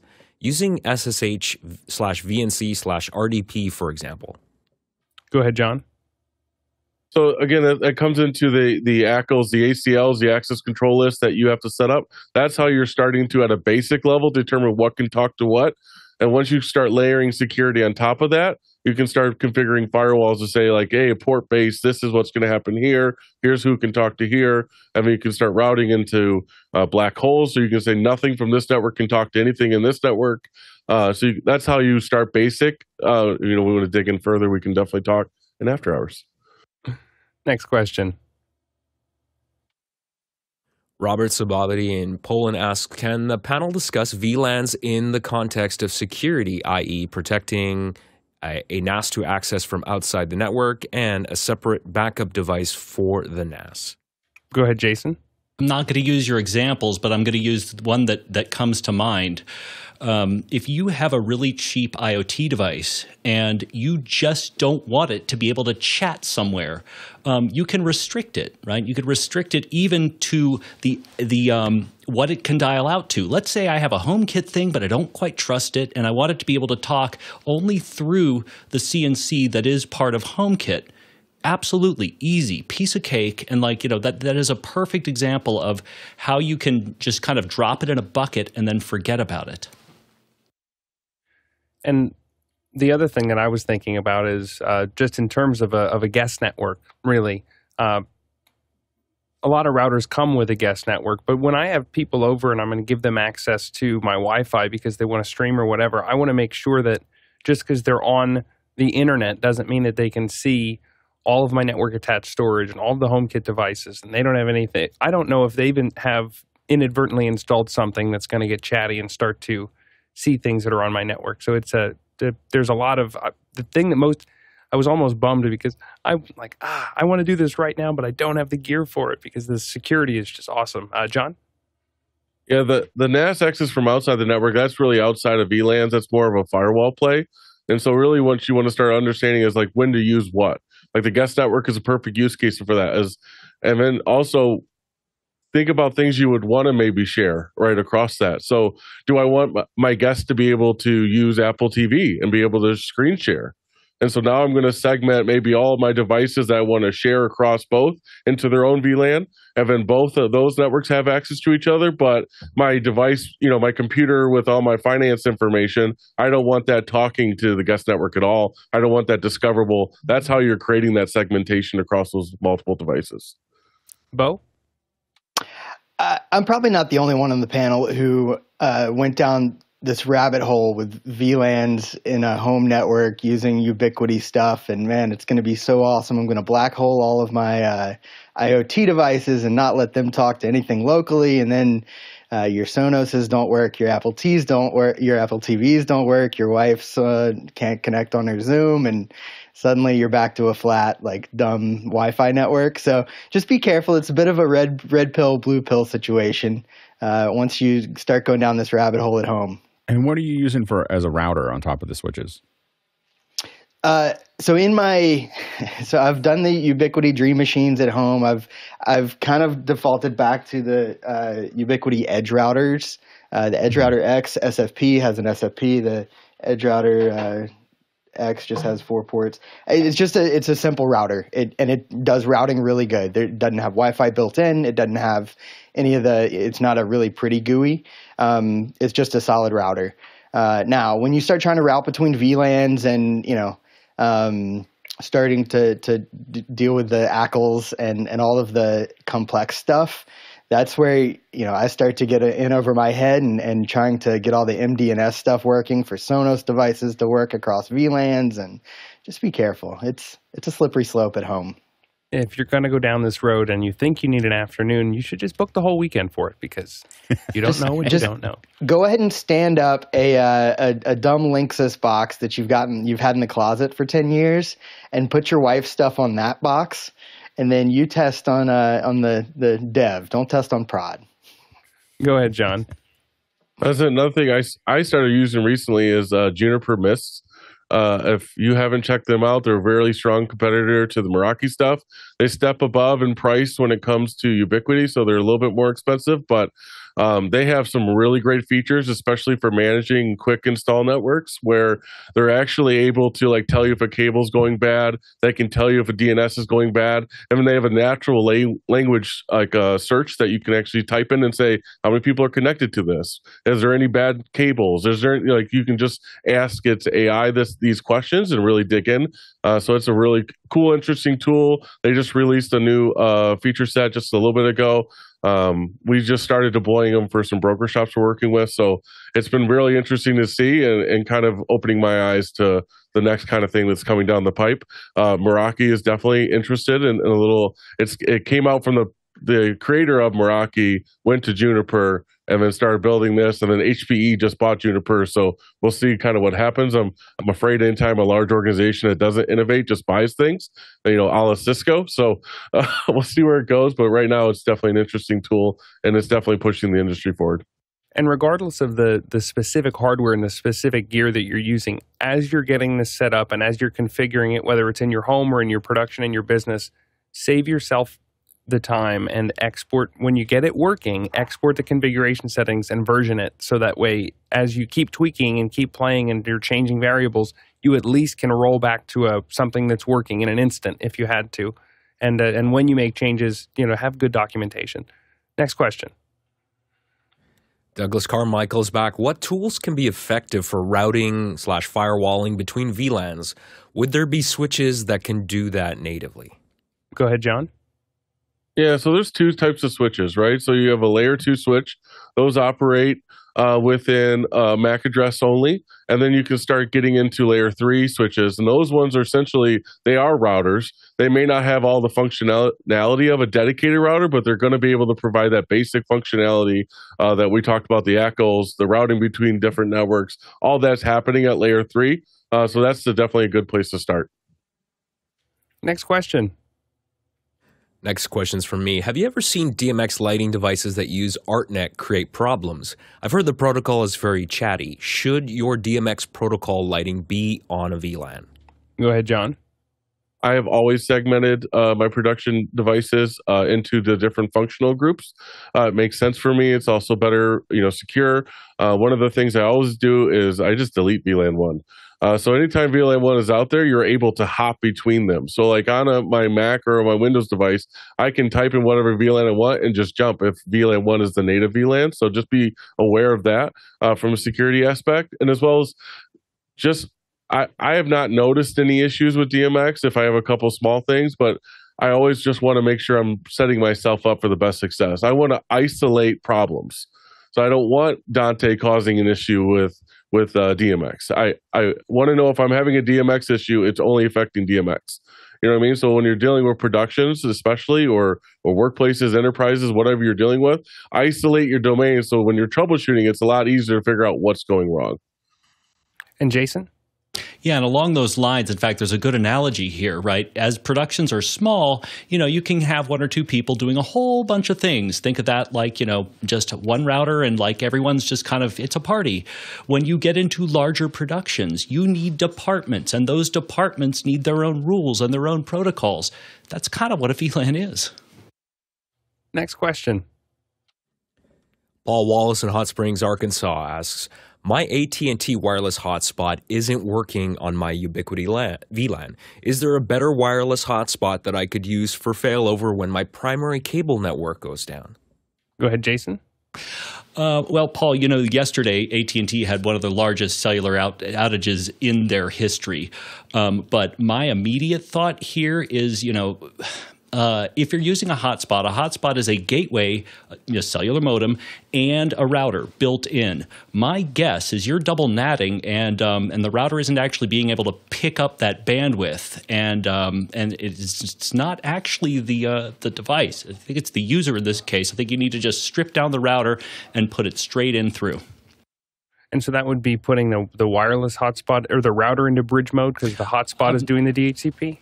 Well, no, I'm sorry. The other way around. You want to turn off the router on the hotspot and essentially give the access to the to your actual router. So the hotspot is a WAN into the. That's right. So you have a true WAN. Yeah, typically what we've used in the past are PEP links, for these. I mean, to take, you can take multiple cellular connections. They'll take their own SIMs, and you can connect those all to the PEP link. It takes a little bit to register them nowadays. It's hard to get SIMs outside of the MiFis in the United States, but you can. You just have to take on the 1 year, whatever that they want to do with those.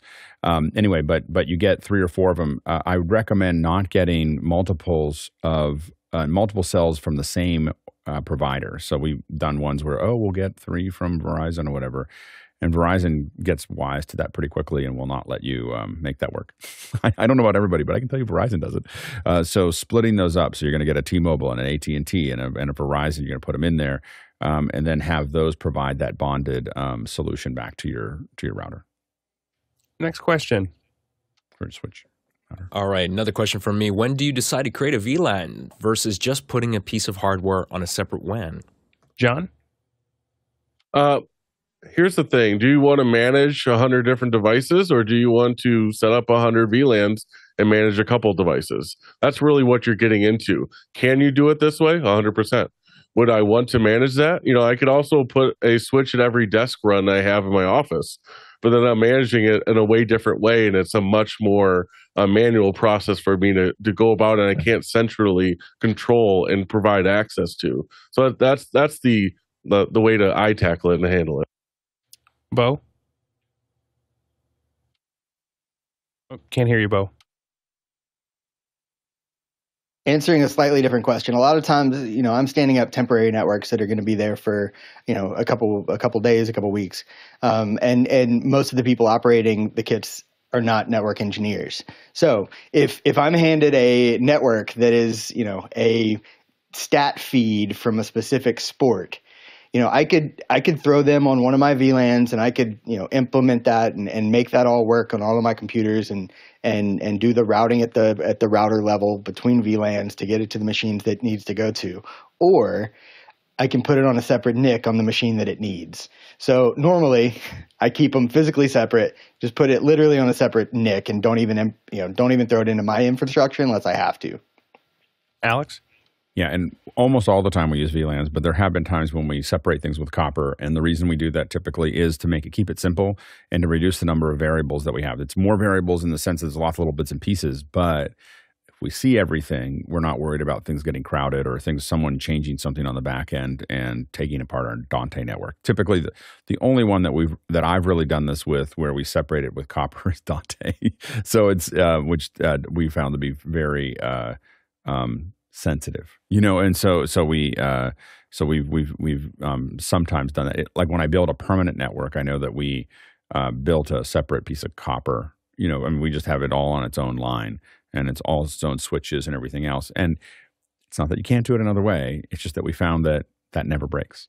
In that, and we haven't done it recently. I did it with my old studio, but we just found that always worked. And we had lots of little Dante issues until we did that. Bo, you had one more thing?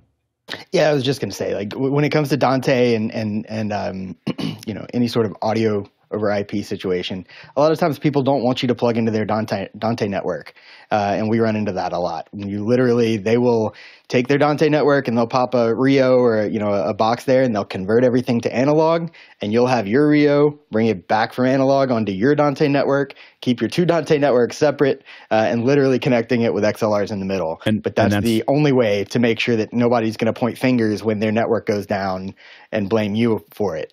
Right, and that's also a clocking thing too. Like that, right. We do that for both reasons. We do that too. Set them in a concert where we have a whole bunch of outputs and put them all into a Rio. It seems stupid when you're doing it, but it doesn't seem as stupid because you feel like it should be able to work, but then you have clicking and all kinds of other stuff on your other end. It might be stupid, but it's safe. John? There's two metrics that you should really pay attention to. That's the switching backplane capacity and your packets per second. And so once you start exceeding, so if you think about let's say you have 48 ports on a router and it's 48 1 gig ports, but you may only have 30 gigs of backplane capacity. And so you can actually saturate that router without even filling up a full router and sending that data across. So really pay attention to that. On the switch. And on the router side, it's really measured in how many packets can be processed per second. And so really start to understand that and look at that is when you're understanding if you're starting to have issues, look at how much bandwidth you're using across that device and how much packets are being processed, and really start to understand the throughput capacity of that. You'll see it especially on the Ubiquiti, the low end side. They really cut corners on that packets per second and the backplane capacity. And once you override that, that's when you start having everything fall apart. Next question. Next question comes from us from Laura Thompson in Beaumont, Texas. Can you explain the difference between a VLAN and a VPN? Go ahead, John. Yeah, so a VLAN is a network segmented virtually. So instead of having two different switches that are completely segment, you're allowing them to layer over top of each other and share that. If you're familiar at all with like hypervisors or VMware Hyper-V, it's the same concept where you're layering technology and sharing that infrastructure to have two different purposes. Whereas a VPN is a virtual link between two devices. So you can extend that layer 2 domain across a WAN or across multiple layer 3 segments. So that's basically the difference. Next question. Question from me. Do SFP adapters have active circuitry to convert the cable to optical transmission? Go ahead, Jason. Kind of. So, yes, there is active circuitry, and the SFP plugs into the switch, and there are lots of different ways this can be. So there are 10s and there are 100s, and there are large ones and small ones, and you can convert SFP into Ethernet, or you can, for longer runs, or if you want it to really work well, you'll switch it over to fiber, and you'll convert from SFP to fiber. John? Yeah, and as you see, if you want to pull that picture back up, what you'll notice is that there is on the bottom of the fiber one that he has, there's that 300M.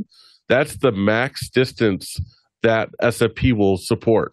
And so on the copper ones that Bo showed earlier that can do 10 gig over copper, those are usually a lot limited versus what the typical port is. So you can't run that more than 50 meters, where you can run a standard Ethernet cable 100 meters.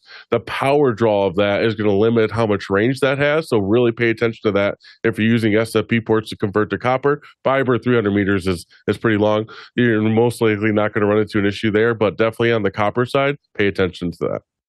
And Bo? Yeah, I would answer it slightly differently. The switch or whatever, the SFP port itself is going to be electrical. So then the SFP is going to convert electrical to optical. It's going to be electrical in the switch or this is a media converter that just has one in, one out. But the SFP is what converts the electrical to optical. Like John was saying, this so the Cat 6 SFP I have literally says 30 meters, 10 gig, and then this one is 10 kilometers. So you can do a lot further over fiber for sure. All right, next question. Bo Cordell from Charleston, South Carolina asks, how do you monitor your networks to know what's going on within them? I love an intra-panel question. Go ahead, John. Orion SolarWinds is a really good product. I know they had some security issues last year or 2 years ago, but they're a solid product. NetFlow is also your friend. And if you have anything like Meraki's dashboard, the Juniper dashboard, even what Ubiquiti offers as far as the dashboard, will provide you a lot of insight into what's talking to what, how much bandwidth is being used. But NetFlow is definitely the biggest thing I use on my campus to understand what is happening at my network at any point in time. Go ahead, Bo. I've gone pretty far down the rabbit hole of SNMP and Grafana and Prometheus and polling my devices for data.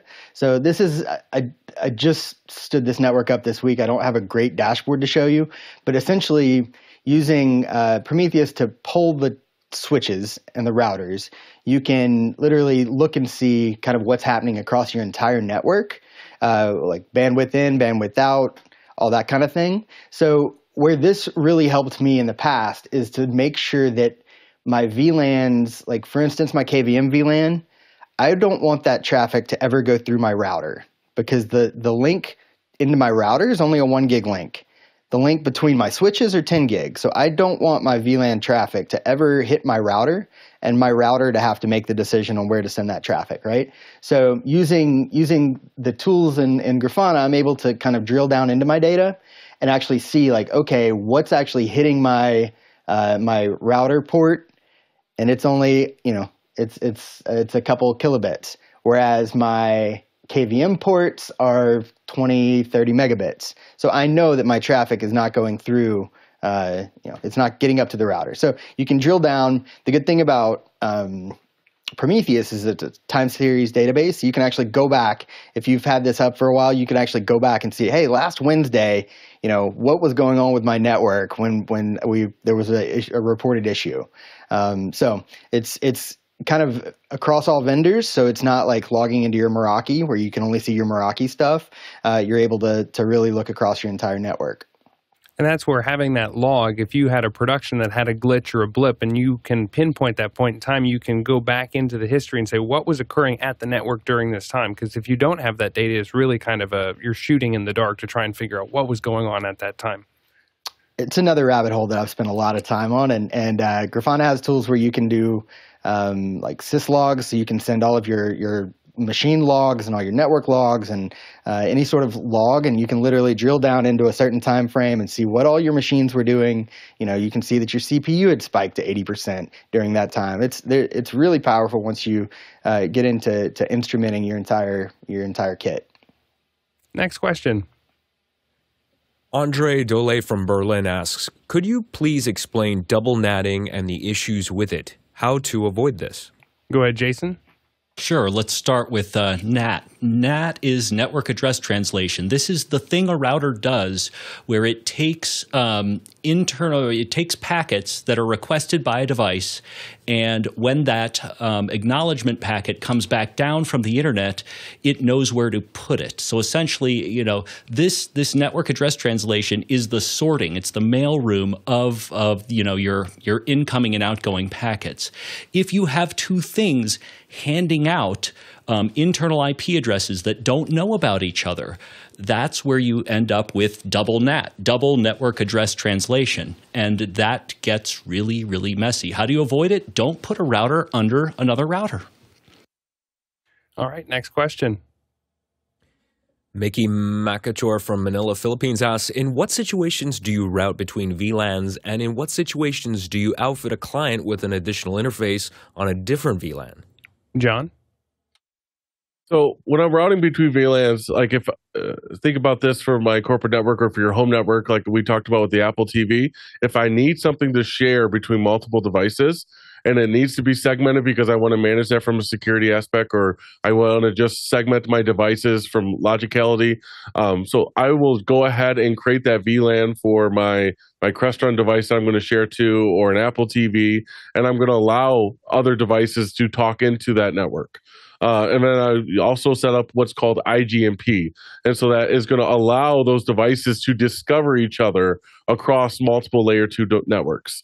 And then what you're doing is, when I'm going to provide a different VLAN or additional interface on a different VLAN, if I want to segment a device on a traffic, so I have the devices right here, right? So we have the Zoom traffic that's happening on one NIC, and I want my audio completely segmented from the OS, the operation side, into a different NIC. So we have the USB-C adapters plugged in, so Dante is completely segmented from the Zoom traffic that's happening on the same device.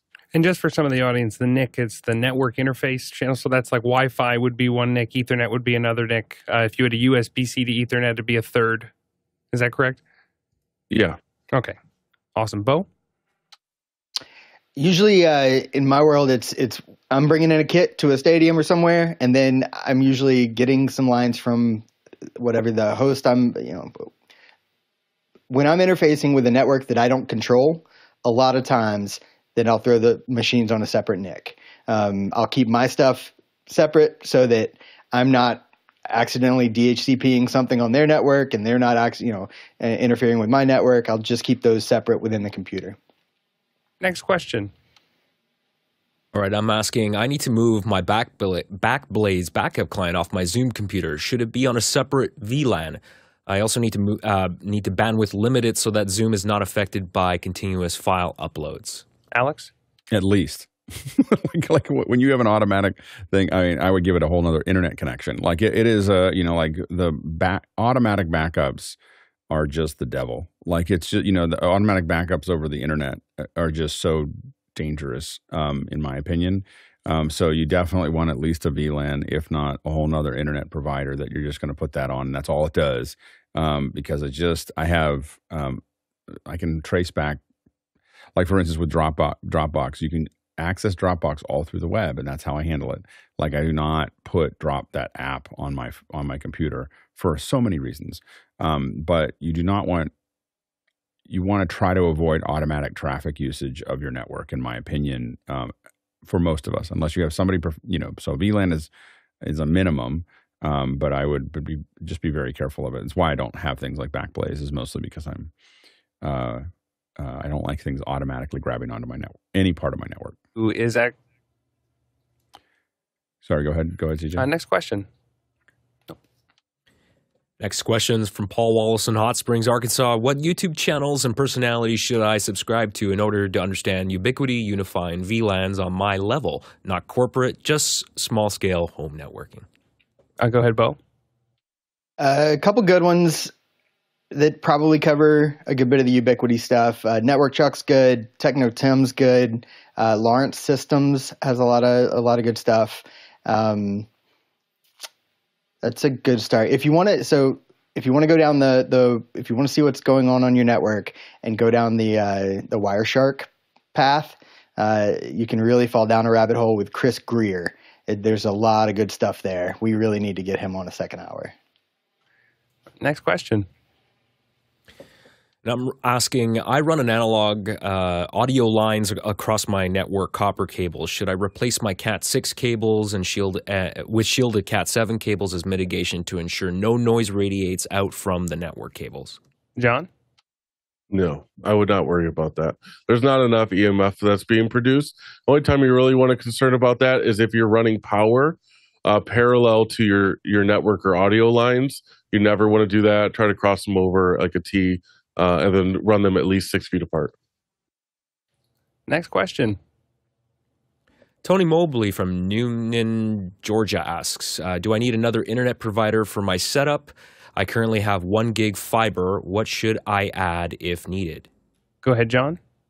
So if you have 1 gig fiber, that's great. But you're not providing yourself any sort of redundancy. So if that carrier has a change in the middle of the day or in the middle of your show, and they cause your internet to go out, or if God forbid someone hits a a pole outside your house or down the street from you, you can lose internet. And so having a backup to that is important, depending on how important or critical the work that you're doing is in your network. Like at home, I don't have 2 internet connections. If I had the office hour rack in my house, I'd have at least 2 different internet connections. Here at the office, I have 3. I don't want to, and then I'm also looking 20 miles away and making sure that none of the carriers I have share the same manhole, share the same telephone pole. Like I'm very conscious about what I'm doing. So it all depends on how critical your networks are and how much you want to spend. If you can get Verizon, I think the home hotspot for like $25 a month.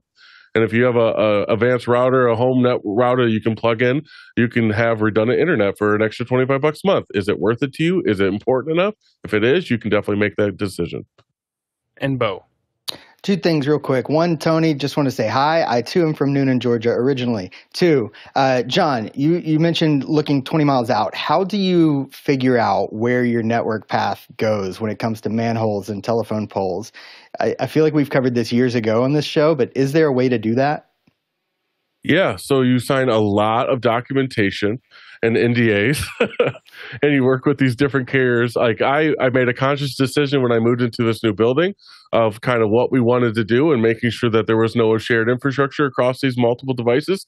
We made sure that we had everybody who was on net to our building. Nobody was using a LEC, meaning that there's another carrier in between AT&T and my building that would potentially cause an issue. And then I fully understood with maps that I could overlay on top of each other where they're going, what they're happening. We have a heat treat facility that's a couple miles away, and there was one of the carriers who was running right over top of that. Like I've been in that building; it's a giant furnace on top of the building. I don't want to be over that, so I asked for them to move the cable.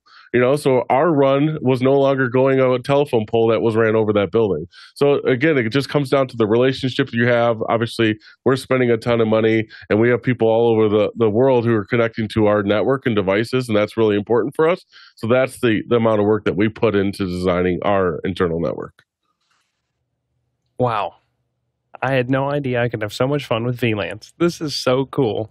Thank you guys so much. Thank you to our panel for such a great discussion today. Thank you to the producers for asking such great questions today, not only in the first hour, but also about VLANs. I know we all feel enriched walking out of this today. And also thank you to our fantastic crew on the back end who's helping coordinate our second hour guests today, coordinate all of us getting in, cutting the show, making us look and sound good. We could not do it without the small village that wakes up 7 days a week to make this happen. Coming up again tomorrow, you've got the Office Hours Volunteers meeting, Q&A in the morning, and then introspection on Sunday. The Tlaloc Traversal Day, we've got 97,000 miles. That's 156,000 kilometers, which is 770 million. Bananas for scale. Thanks, everybody. We'll see you in After Hours. That was good. Guys, thank you so much. That was Thanks for awesome. coming in, guys. Yeah, but does your internet run over any bananas? That's really, really important. I hear that you can't really get good traffic after 10. 10 bananas is about as far as it goes. And, right. It's only if you're using fiber to connect those bananas. Never run them in parallel. 12 if they're not very ripe. Exactly. A rotten banana joke. And if they're brown, you can't get more than 3. It's just all they're good for at that point is banana bread. Yeah, and if you need a jumper, you can sometimes get away with a plantain. Sometimes. And banana bread, you're down to like slices. So yeah, exactly. Well, that's DSL internet. Okay. All right. See you guys. See you guys. Thank you.